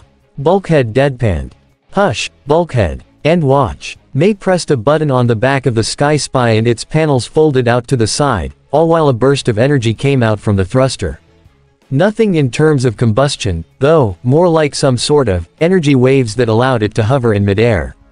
I got the idea after what happened a few days ago, specifically when you snuck off into that battle, Mina. The pink girl crossed her arms in a huff. Gee, thanks for that. No, this is a good thing, trust me. May pushed the Sky Spy around in midair, though the device readjusted itself every time it did. See, with this baby, we can watch Autobot Decepticon battles from far away. Heck, the signal it transmits is so strong, we could even watch missions happening all the way back at base. Bulkhead's eyes shifted back to the group in surprise. Whoa, if that's true, then it must be able to do a ton of other stuff, too. I think you'd better show that to Optimus when you get the chance, May. May gave a thumbs up at that. Oh, you betcha. I bet he's gonna love it. Several minutes later, the three Autobots pulled off the road and drove along the hidden path to Outpost Omega-1, with all of them pulling into the base immediately, much to the confusion of the teenagers. But the Autobots didn't stop there as they beelined it for the ground bridge control room, where the rest of the team just so happened to be waiting. Though surprisingly, aside from Optimus, Windblade and Red Alert, all of them were in their alternate modes. The teens stepped out of their rides and Izuku raised a curious brow to Optimus. Hey, Optimus. What's going on here? Yeah, what's everyone doing in vehicle mode? Kyoka questioned. Remember how I said that there's been some changes to today's training? RC piped up. Well, this is it. Optimus nodded at that. Yes, RC is correct. I'm sorry, children, but I'm afraid that we'll have to postpone today's training until further notice.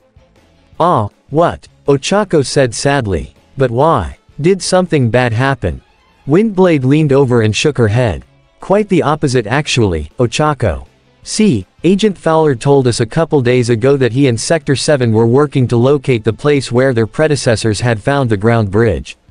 The city speaker smiled and winked to the girl.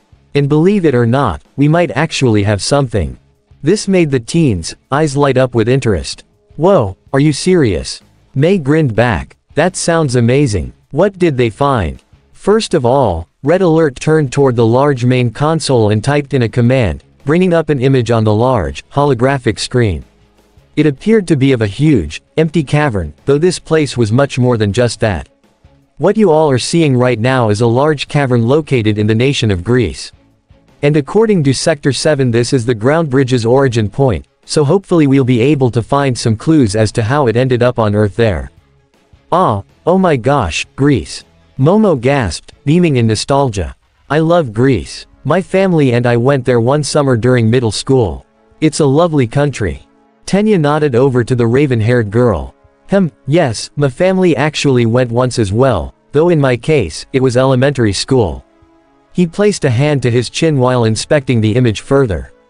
Well, if that truly is where the ground bridge had been before, could there possibly also be some energon there as well? Red Alert nodded back affirmably. No, possibly, about it, Tenya. After typing in yet another command, a different image came up on the screen, though this one was much more interesting. You see, Fowler said that he sent 2 teams to investigate certain points where he suspected the origin point to be, and while they did end up finding it, the other team ended up unearthing this. On the screen was an image of not only a small energon deposit, but a large mural that seemed to depict several people. At least 7 men and 5 women lined up side by side. After staring at the image for a few moments, Izuku pointed up to it with an ear-to-ear grin. Hey, I think I know what that's depicting. They're the 12 Olympian gods. He began indicating all of the figures one by one. There's Dionysus with the grapevines in his hair, And the woman wielding the bow is Artemis. Oh, and there's her bother, Apollo holding the lyre on her left. Hey, Midoriya's right, Momo affirmed as she too began to identify the gods of Olympus. That's Ares, the angry one in armor, and next to him with the owl on her shoulder is his sister, Athena. The crooked man must be Hephaestus, and I'm guessing the woman who seems disgusted by him is Aphrodite. Hermes is the one in the air with the wings on his sandals. Tenya picked up from there. And then Demeter standing amongst the plants and crops. His attention was then drawn to the very center of the mural. And there's Hera and Poseidon on either side of their king, Zeus, who's in the middle. However, Tenya's brow furrowed at what he saw Zeus holding. Wait a moment. What's wrong, Iida? Izuku asked. Midoriya, Yaoyorozu, have you ever seen Zeus holding a sphere of some kind? The duo's eyes went right to Zeus' hand, and indeed, the Lord of the Sky was shockingly portrayed in the mural as holding something other than his signature lightning bolt. The god had some sort of large ball in his hand, though what it was, neither Momo or Izuku could figure it out. You're right. Momo put a hand to her chin. Just what is that? That would be the object of our intrigue, Momo. Red Alert answered as he zoomed in on the sphere. Whether the ancient Greeks knew it or not, they painted a Cybertronian artifact into this painting, the Energon Harvester. Denki placed his hands on his hips with a smirk. I'm guessing it's exactly what it says on the tin, right? Indeed. Optimus nodded. The Energon Harvester is a device capable of draining Energon and storing it, though it isn't only able to drain normal Energon crystals. The Prime's metal brow furrowed seriously. It can also drain the Energon from any Cybertronian as well. Meaning in the wrong hands. Eijiro's eyebrows rose up as Optimus' words resounded with everyone. In the wrong hands, it can be a weapon. Exactly, Eijiro. Which is why if the Energon Harvester is anywhere in that vicinity, we must retrieve it before the Decepticons do. With all that said, I believe now is the time to depart. Optimus set his optics over to Red Alert and gave him a nod. You may fire up the ground bridge when ready, Red Alert. Without any hesitation, Red Alert pulled the lever and activated the ground bridge, prompting the rest of the Autobots to start rolling up onto the platform. Off to the side, the group of 1A students and May all stared after them, feeling somewhat bummed out. Well, I hope you guys have fun on your Cybertronic archaeology trip. Kyoka muttered. Sounds like it'll be a lot of fun. Whoa, now hold up, Kyo. Jazz said as he suddenly came to a halt. Just when was it ever stated that we were leaving you guys in the dust? The 19s all did a double take at what he said. Wait, hold on, seriously. Denki smiled hopefully. You'd really take us on a trip to Greece for the afternoon? Well, yeah, Sunstreaker reaffirmed. Think of it as our way of making up for the lack of training today. And the fact that we may have been overdoing it on the training in the first place. Sideswipe admitted. Strongarm rolled up to the students.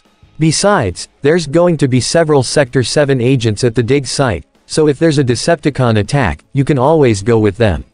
She then opened her doors, inviting them inside. So, come on, who's ready to go on an adventure through the ancient world? A collective cheer rang through the whole base as the teens practically rushed toward their respective guardian Autobot. Though before she climbed into Bulkhead's passenger seat once again, a certain thought occurred to Mina. Her eyes drifted back to the mural on the hollow screen and before long, she had an epiphany. That's it. Bulkhead's holoform perked his head up at her shout. What's it, Mina? Bulk, I think I've got the perfect idea for my hero history report. Mina buckled herself in as she explained. You know how Yaomomo and the boys talked about those being the Greek gods in that painting? Well, the gods also often had offspring who went on to be famous heroes. So, what I'm thinking is that I could do a report on how the ancient Greek heroes continue to influence our modern hero society today even after thousands of years. Now that's not a bad idea at all, Mina. Bulkhead approved. And the best part is that I'm betting no one else thought about it in our class. Mina rubbed her hands together eagerly. Since ancient Greek stuff is all pre-quirk, no one's going to focus nearly as much on that subject. I've gotta get Yaomomo and talk this over with her ASAP. Once everyone was ready, the Autobots all lined themselves up on the platform, with Optimus and Windblade standing up front. The city speaker transformed into her jet mode, hovering in midair as she awaited the command. Ready when you are, Optimus. The Prime nodded and started forward, raising his arm with his signature rallying cry. Autobots, roll out. WHRRTSCHZZTSCHZZTSCHZZCHK. Optimus transformed into his truck mode and went through the portal first, followed closely by Windblade and the other Autobots in one of the strangest convoys anyone ever did see. And, within a few short seconds, the vortex opened up for them on the other side, allowing them to emerge in what appeared to be some sort of massive quarry. Of course, it wasn't just any quarry, but a huge dig site with people working hard to unearth the ruins that were at the very center of it. Thankfully, all of the vehicles were black and had the signature, S02 logo on the side, so they knew that these weren't just normal everyday people at work. And that was none more apparent than who ended up meeting them the moment they came out of the ground bridge. Not too far away, a pair of small, black buggies came driving up to them, with Agent Fowler riding in one while Agent Burns rode in one of his own. Fowler stepped off his first and strolled over to the group. "Prime, glad you all could make it." He then spotted all of the teens riding in the other Autobots as well. "Though I see you brought along some unexpected tag-alongs. I felt that the children should be allowed to see this, Agent Fowler." Optimus elaborated. "After all, they're just as much a part of this as we are. And of course, with your people here, I trust that they'll be in safe hands." Well, I can't fault that logic, I suppose," Fowler admitted before spreading his arms out. "In any case, welcome to the Big Dig. I'm guessing you got our message of both our big finds, so what do you want to see first?" "Well, Agent Fowler, I actually thought it best to have our team split off into two groups to investigate both points of interest." Prime continued before performing a turn toward the rest of his Autobots. "Jazz, RC, Bumblebee and Strongarm, you all will follow me and we'll be investigating the ground bridge's origin point. Meanwhile, Bulkhead, you will be taking the others to find out the mysteries behind that mural." Strongarm audibly sighed in relief. "Oh, thank Primus, I'm not in the same group as Sideswipe." The red Lamborghini groaned at that. "Oh, come off it, will ya?" With his engine vrooming, Sideswipe moved right over toward Agent Burns. "Yo, Burns, ya mind showing us the way to the painting? The sooner I get away from Strongarm's nagging, the better."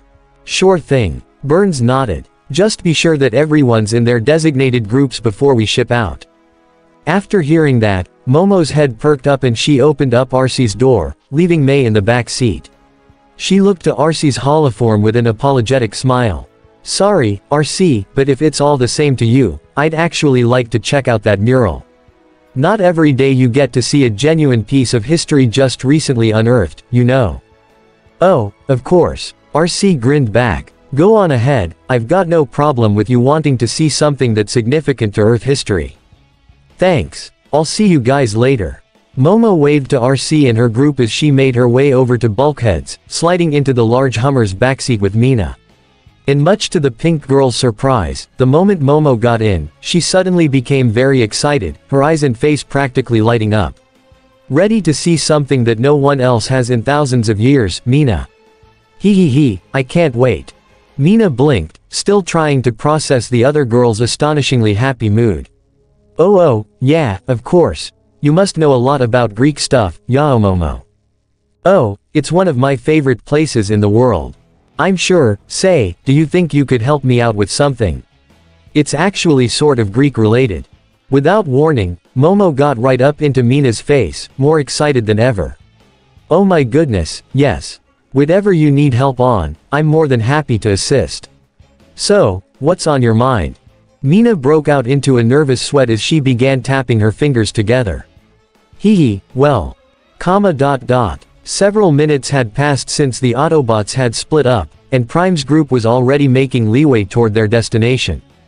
Granted, it wasn't exactly the smoothest of rides since they were going through a rather bumpy and claustrophobic tunnel, but they were still getting ever closer.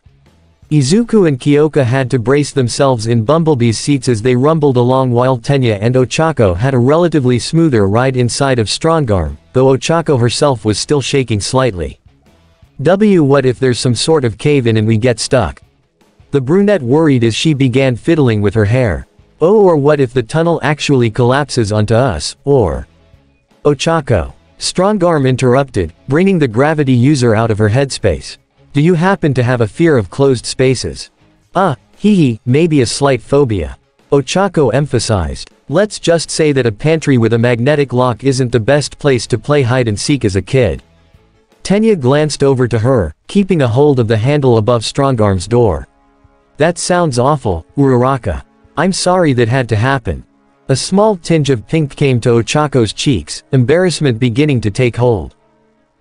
It's really nothing major. I'm way over my fear, at least when it comes to cupboards.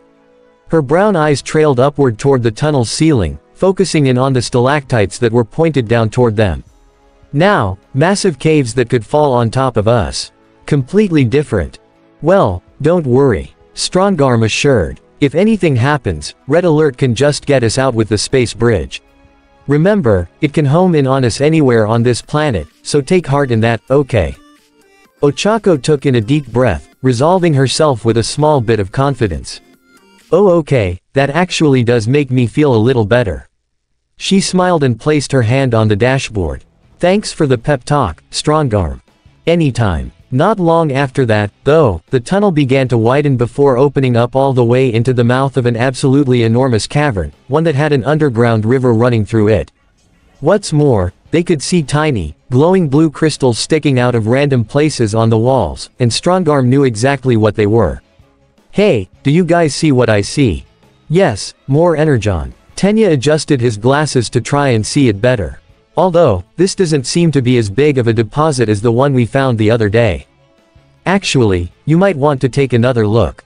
Strongarm came to a stop, as did everyone else, opening her doors for her passengers to disembark. WHRRTSCHZZTSCHZZTSCHZZCHK. Once they were out, she and the other Autobots all transformed, with the cadet moving over toward what seemed to be a huge stalagmite. See this? Izuku, Kyoka and Mei joined Ochako and Tenya to get closer to the massive rock, only to see that it wasn't what they had initially thought it was. In reality, this stalagmite was actually a huge, gray crystal, one that had absolutely no light to it whatsoever. But given what all of the other crystals in this cavern were, it stood to reason that this had to be, as that, energon. Izuku asked. It looks dead, Kyoka noted. Indeed. Optimus confirmed, walking over to the dull crystal. It stands to reason that this only reinforces my theory, that whoever left the space bridge here must have used the energon harvester to power it, draining the energon in this cave system in order to do so. Tenya crossed his arms and raised a single brow. Well, that theory definitely holds water, but I do wonder, if there were Cybertronians on this planet in ancient times, then where exactly did they go? That's a question we still need to find the answer to.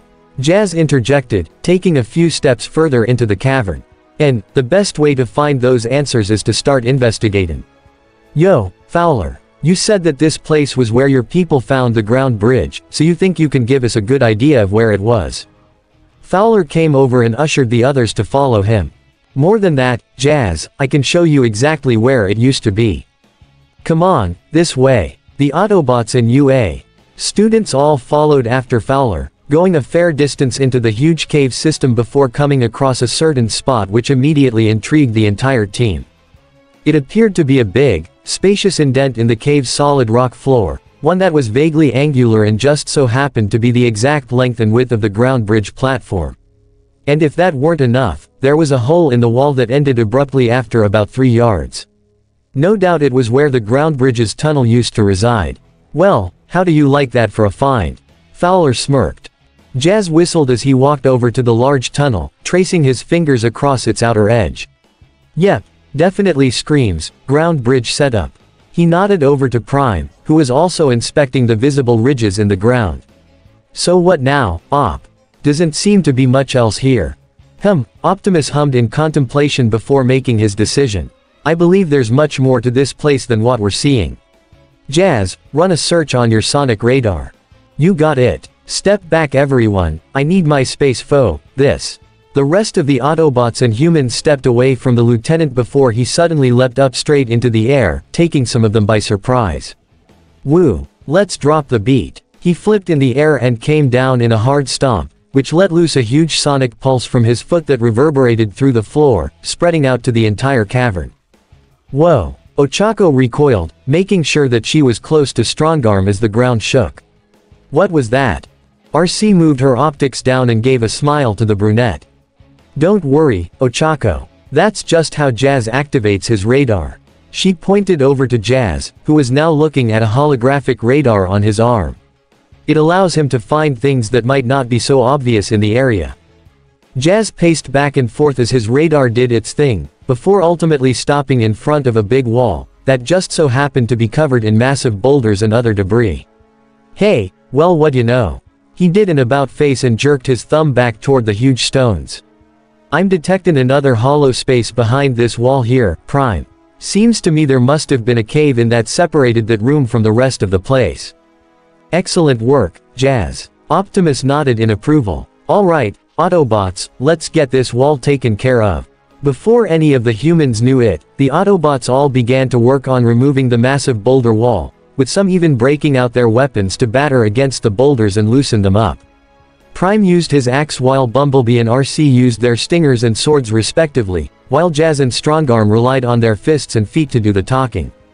Man, they're going at it pretty hard, don't ya think? Izuku asked. Well, I can hardly blame them. Tenya shrugged. This is quite the lead, you know. Before long, the Autobots had successfully cleared the massive wall, in that the rubble had gotten so loose that it managed to finally give way. Ah, everyone, get back, RC shouted, prompting everyone to clear the way as the boulders came tumbling down. The Autobots all covered the humans as the mini avalanche went on, though it thankfully stopped mere moments later. Is everyone alright? Yeah, pretty sure, Kyoka said before peering toward where the wall had once been, and her eyes widened considerably. You guys might wanna look at that. Everyone craned their heads back around, and were astonished by what they saw. It was a hidden alcove, which housed the remains of what had to be a small, desolated Cybertronian base. The large monitor up above the main console was cracked and there were several tools and trinkets strewn about the place, though what everyone noticed was that, there was something sitting in the main control chair. What's that? Ochako whispered nervously. Optimus narrowed his optics and strode forward, taking point as the other Autobots and humans followed slowly behind. The Prime reached out and spun the chair around, revealing a dead Cybertronian body. The teens shouted as Agent Fowler gasped. Who the heck is that? May screamed. At ease, everyone, Prime said with a raise of his hand. This bot has long since passed. The Autobot commander reached out and placed his hand on the bot's helm, taking note of the rust that had gathered. Poor soul must have been the one stationed here. Who knows how long he's been. Wait. Optimus peered lower and saw that there was a massive wound in his stomach, and it was then that the cause of death became evident. He fell in the line of duty. Izuku, Kyoka and Ochako all gasped, the latter covering her mouth in shock. What? How? Yeah, I mean, there doesn't seem to be any signs of a struggle. Izuku added. The Prime shook his head. I'm not too sure, Izuku. It is quite puzzling. Well, eyes, quite the find, I'll say that much. Fowler shrugged. So, what now? Optimus craned his head over toward the console, putting his hand on it to test the buttons. Bumblebee, I need your assistance. The little yellow bot was surprised by the order, but nonetheless went straight over to Optimus. I need you to give these systems a jumpstart with your stingers. With any luck, they may still have enough energon to run for at least a few cycles. Bumblebee gave him a salute. ZRKT, you got it, boss man. The scout moved down onto his knees and took off some of the metal paneling on the console, locating the main power core. Bumblebee's hands then folded in and were exchanged for his stingers before plugging them into the core, and it wasn't long before the others could hear the sound of the device charging right up. Aha! Incredible! May exclaimed, lacing her fingers together. It's amazing just how long Cybertronian tech can last. The Prime nodded down to his friend.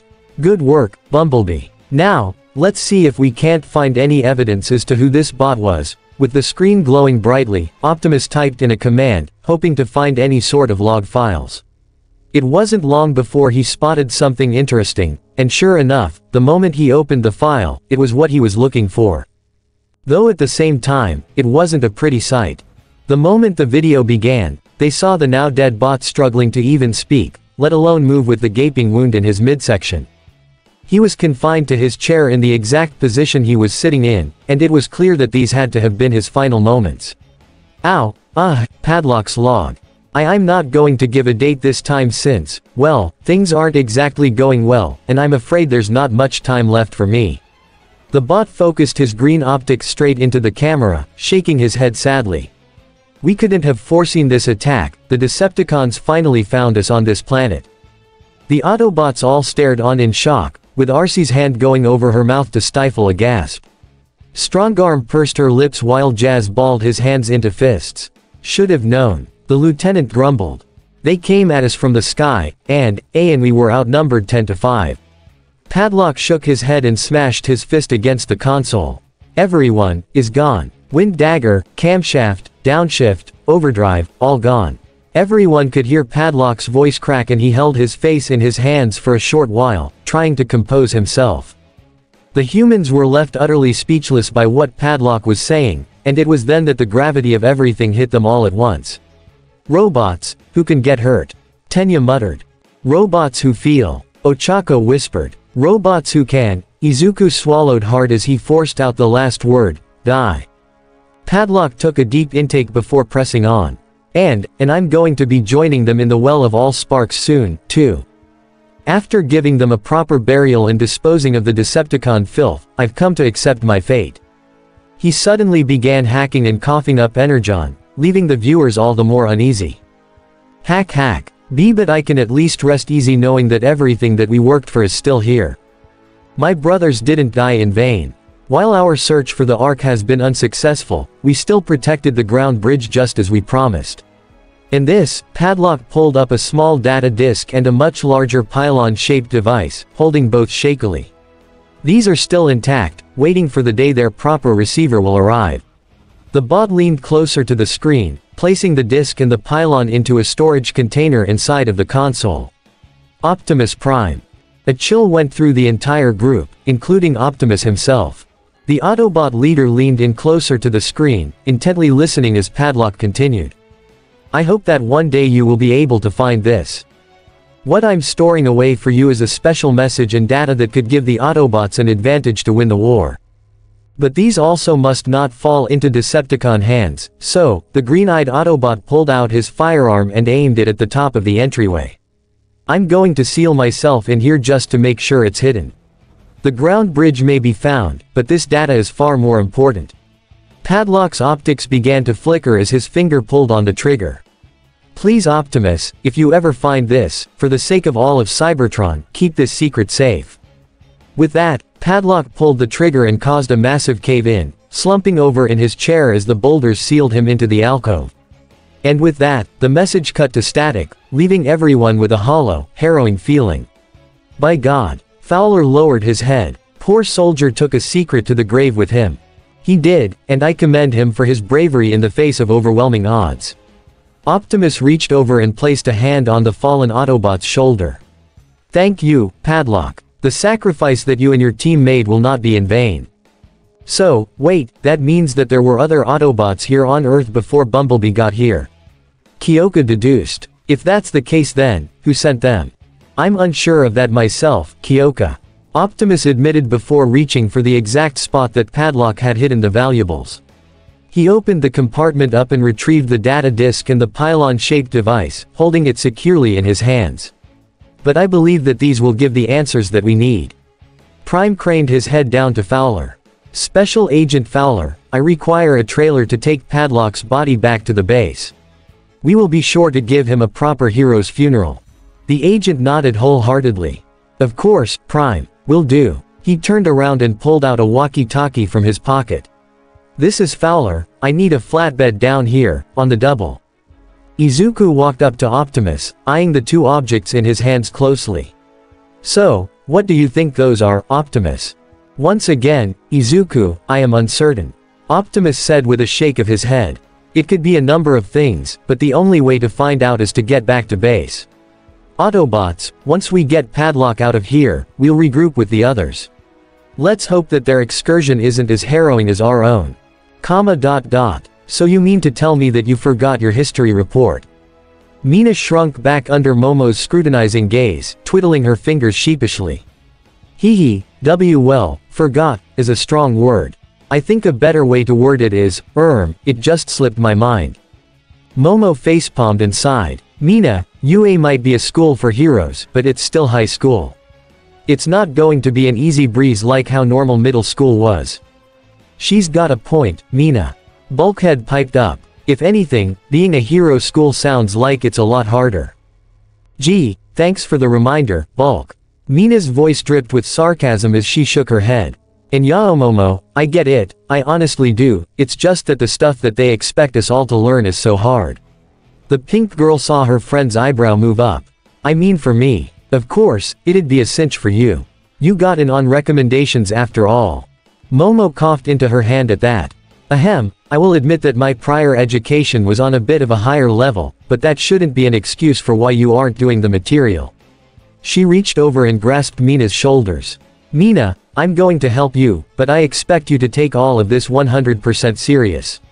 No shirking on the work, no distractions, nothing of that sort will be tolerated in this 3-day crunch, okay? Okay. Mina nodded, putting on a serious face. I'll make sure to give it my all, even if my brain hurts by the end. Just keep reminding yourself, a little mind-numbing curriculum is better than getting a flunking grade.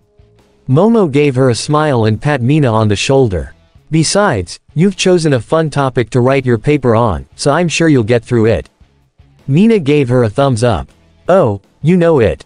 So, where do we start? We start right now. Bulkhead interjected again before coming to a halt, opening his doors for the girls. Time to unload, ladies. We're here. A gasp escaped Momo's throat before she grabbed hold of Mina's wrist. Come on, let's go. Mina yipped as she was dragged out by Momo, the two girls being met by Eijiro and Denki soon after. The area was practically littered with Greek pillars, some intact, though they were mostly destroyed. Windblade soon came down for a landing and transformed, followed by the Lambo twins and of course, Bulkhead. Agent Burns then pulled to a stop in his buggy, only to be intercepted by Momo. Okay, so where's the mural? I've been dying to see it. Okay, hold your horses. Burns chuckled as he pointed over to a nearby ridge. The mural's down there, right in the center of that ancient atrium we dug up. The Energon should be down there as well. Excellent. Windblade nodded. Let's check this out. With that, everyone made their way over to the ridge, seeing that it was indeed the top of a set of seats that formed a semicircular atrium. Whoa, now this is awesome. Eijiro commented, reached down to brush his hand against the ancient stone. Can you believe that people used to sit on these things? It's crazy. Denki shrugged his shoulders. Yeah, I guess it's neat, I suppose.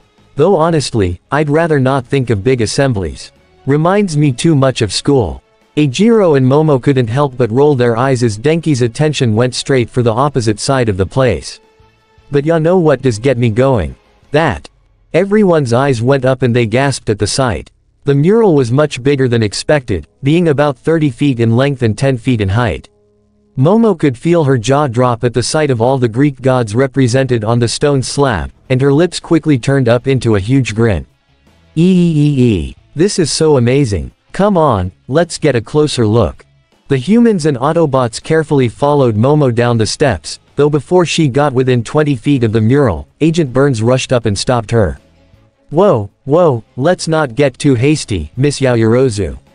Remember, this is a dig site, and that mural is still an ancient artifact. We gotta be careful not to damage it in any way, agreed. Oh, yes, absolutely. Momo nodded. I'll be sure to keep my distance. Sideswipe and Sunstreaker stopped as well and used their optics to zoom in on the painting, taking note of the craftsmanship. Woo, man, and here I thought Cybertron had some crazy ancient stuff.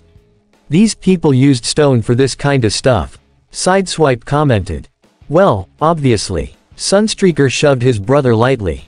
Organic planets are kinda like that, bro. Sideswipe instantly went to push back, but was stopped by Windblade. Okay, let's not get riled up here boys. Remember, we've got a job to do. She pointed up to the mural, specifically to the Energon Harvester in Zeus' hands. Now, let's get to work finding that artifact. Oh, I am afraid that will not be possible, Fraulein. Everyone froze in place as they heard the sound of an engine come to life. And what's more, it came from behind the mural. The group took several steps back after seeing a black and silver hearse come rolling out from behind the stone slab, pulling around into a halt before. WHRRTSCHZZTSCHZZTSCHZZCHK. The vinyl top of the hearse suddenly came quite loose before falling limply against the vehicle, whose back section extended outward to form a pair of legs. The doors of the vehicle unfurled and became armor on the robot's arms while the front wheels became its shoulders. As more panels separated, several unseen red details became more prominent on the robot, with 4 sets of guns emerging from his shoulders as the hood folded down and became the robot's chest. Finally, the robot's faceplated head came out, his piercing red eyes landing directly on the Autobots while the vinyl cape on his hips flowed in the wind. Guten Tag, Autobots. Fine day we're having, is it not? The 4 Autobots were astonished by who was standing before them.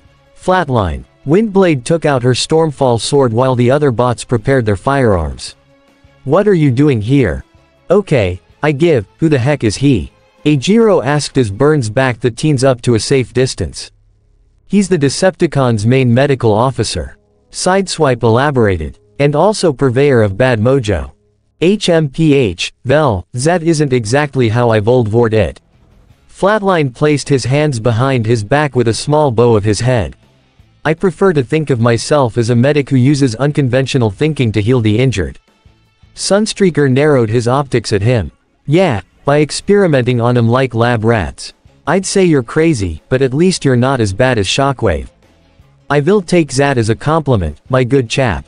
The Decepticon medic shook his head disappointedly. But alas, I spoke the truth when I said that you will not find the Energon harvester here. Mein Freund and I arrived several cycles ago and searched everywhere around here. And nothing here even remotely resembled the harvester. Bulkhead furrowed his metal brow at Flatline suspiciously. Wait, who's this friend of yours? If that isn't million credit question. The humans all yelped at the sound of the big, booming Russian voice while the Autobots all felt a chill go through their systems. All except Bulkhead. He kept his glowering face on him as he and the others turned around to see an absolutely massive Decepticon, one who had to be even bigger than Optimus, or even Starscream. He had a green and blue color scheme and had rather wide shoulders, with huge legs that had treads wrapped up in them. His helmet was dome-shaped and had a pair of sharp, curved horns sticking out the front, and he had a pair of cannons sticking up out of his back behind his head. Bulkhead sneered as the Khan's name escaped his mouth. Blastwave. His red optics focused down onto Bulkhead with a jovial grin. Ah ha ha, Bulkhead. It has been very, very long time. Not long enough if you ask me. Blastwave smirked at that. Ah, did you not miss your old wrecking friend? Like rust in my undercarriage. Bulkhead snapped back. Mina eyed up to Bulkhead with a raised brow. You know that bruiser. The big green Autobot glanced down to her with a disgusted face. Unfortunately, we have a history. And you have new pets. Tell me, Blastwave reached over and practically yanked a pillar out of the ground, hefting it up over his head with ease. Did they play catch? With all his might, Blastwave threw the pillar at the humans, and while Ajiro hardened himself up to intercept the projectile, Bulkhead got to it first, punching it right out of the air. Everyone, get back. Bulkhead aimed his armed cannon at Blastwave and began shooting at him, though the bruiser simply charged forward nonetheless while aiming his shoulder cannons down to fire back. The Autobots scattered while Burns led the children off to the side, all as Bulkhead and Blastwave charged directly at one another. Bam! The two slammed right into each other and began grappling, with neither one letting up. URK, you think I'm just gonna let you hurt my friends, Blastwave? Like how you did to everyone else back then. Ah, those were good old days. But remembering those days gives Blastwave processor ache, so he's just going to kill you now. Blastwave socked Bulkhead right in the gut, and to everyone's surprise, he lifted the rotund Autobot over his head as easily as he did to that pillar. He faced the mural and grinned wildly in delight. Now I shall crush you, coward. Momo's eyes widened in horror. No. Someone stop him before he wrecks that priceless artifact. Fortunately, her cries didn't fall on deaf ears, though the one who did stop Blastwave was the last person she had expected. Blastwave, no, stop. Flatline rushed in front of the Decepticon munitions expert with his hands raised, making Blastwave pause. Wait just one moment, if you've old. Flatline did an about-face and used his optics to take a picture of the mural, specifically of Zeus holding the Energon harvester before he nodded back to Blastwave as he slipped away. Alright, you're good. Proceed with Z smashing. Blastwave threw his head back and laughed. Ahahaha. Gladly. Oh no, ya don't, big guy. Before he could react, Sideswipe and Sunstreaker came hurtling in on either side of Blastwave, with the Red Brother going for his legs on one side while Sunstreaker toppled his upper half on the other. All four bots ended up collapsed on the ground, but on the upside, this allowed Bulkhead to escape. Ah, thanks fellas. Bulkhead brought out his mace and rushed toward Blastwave, dealing a swift uppercut to the bruiser to send him sprawling back even further. Windblade got in on the action as well, going after Flatline with her sword. The Doctor responded by bringing out a concealed arm blade and parrying her strikes with his own, the two clashing multiple times a minute. Gah, you know, Flatline, I'm surprised at you.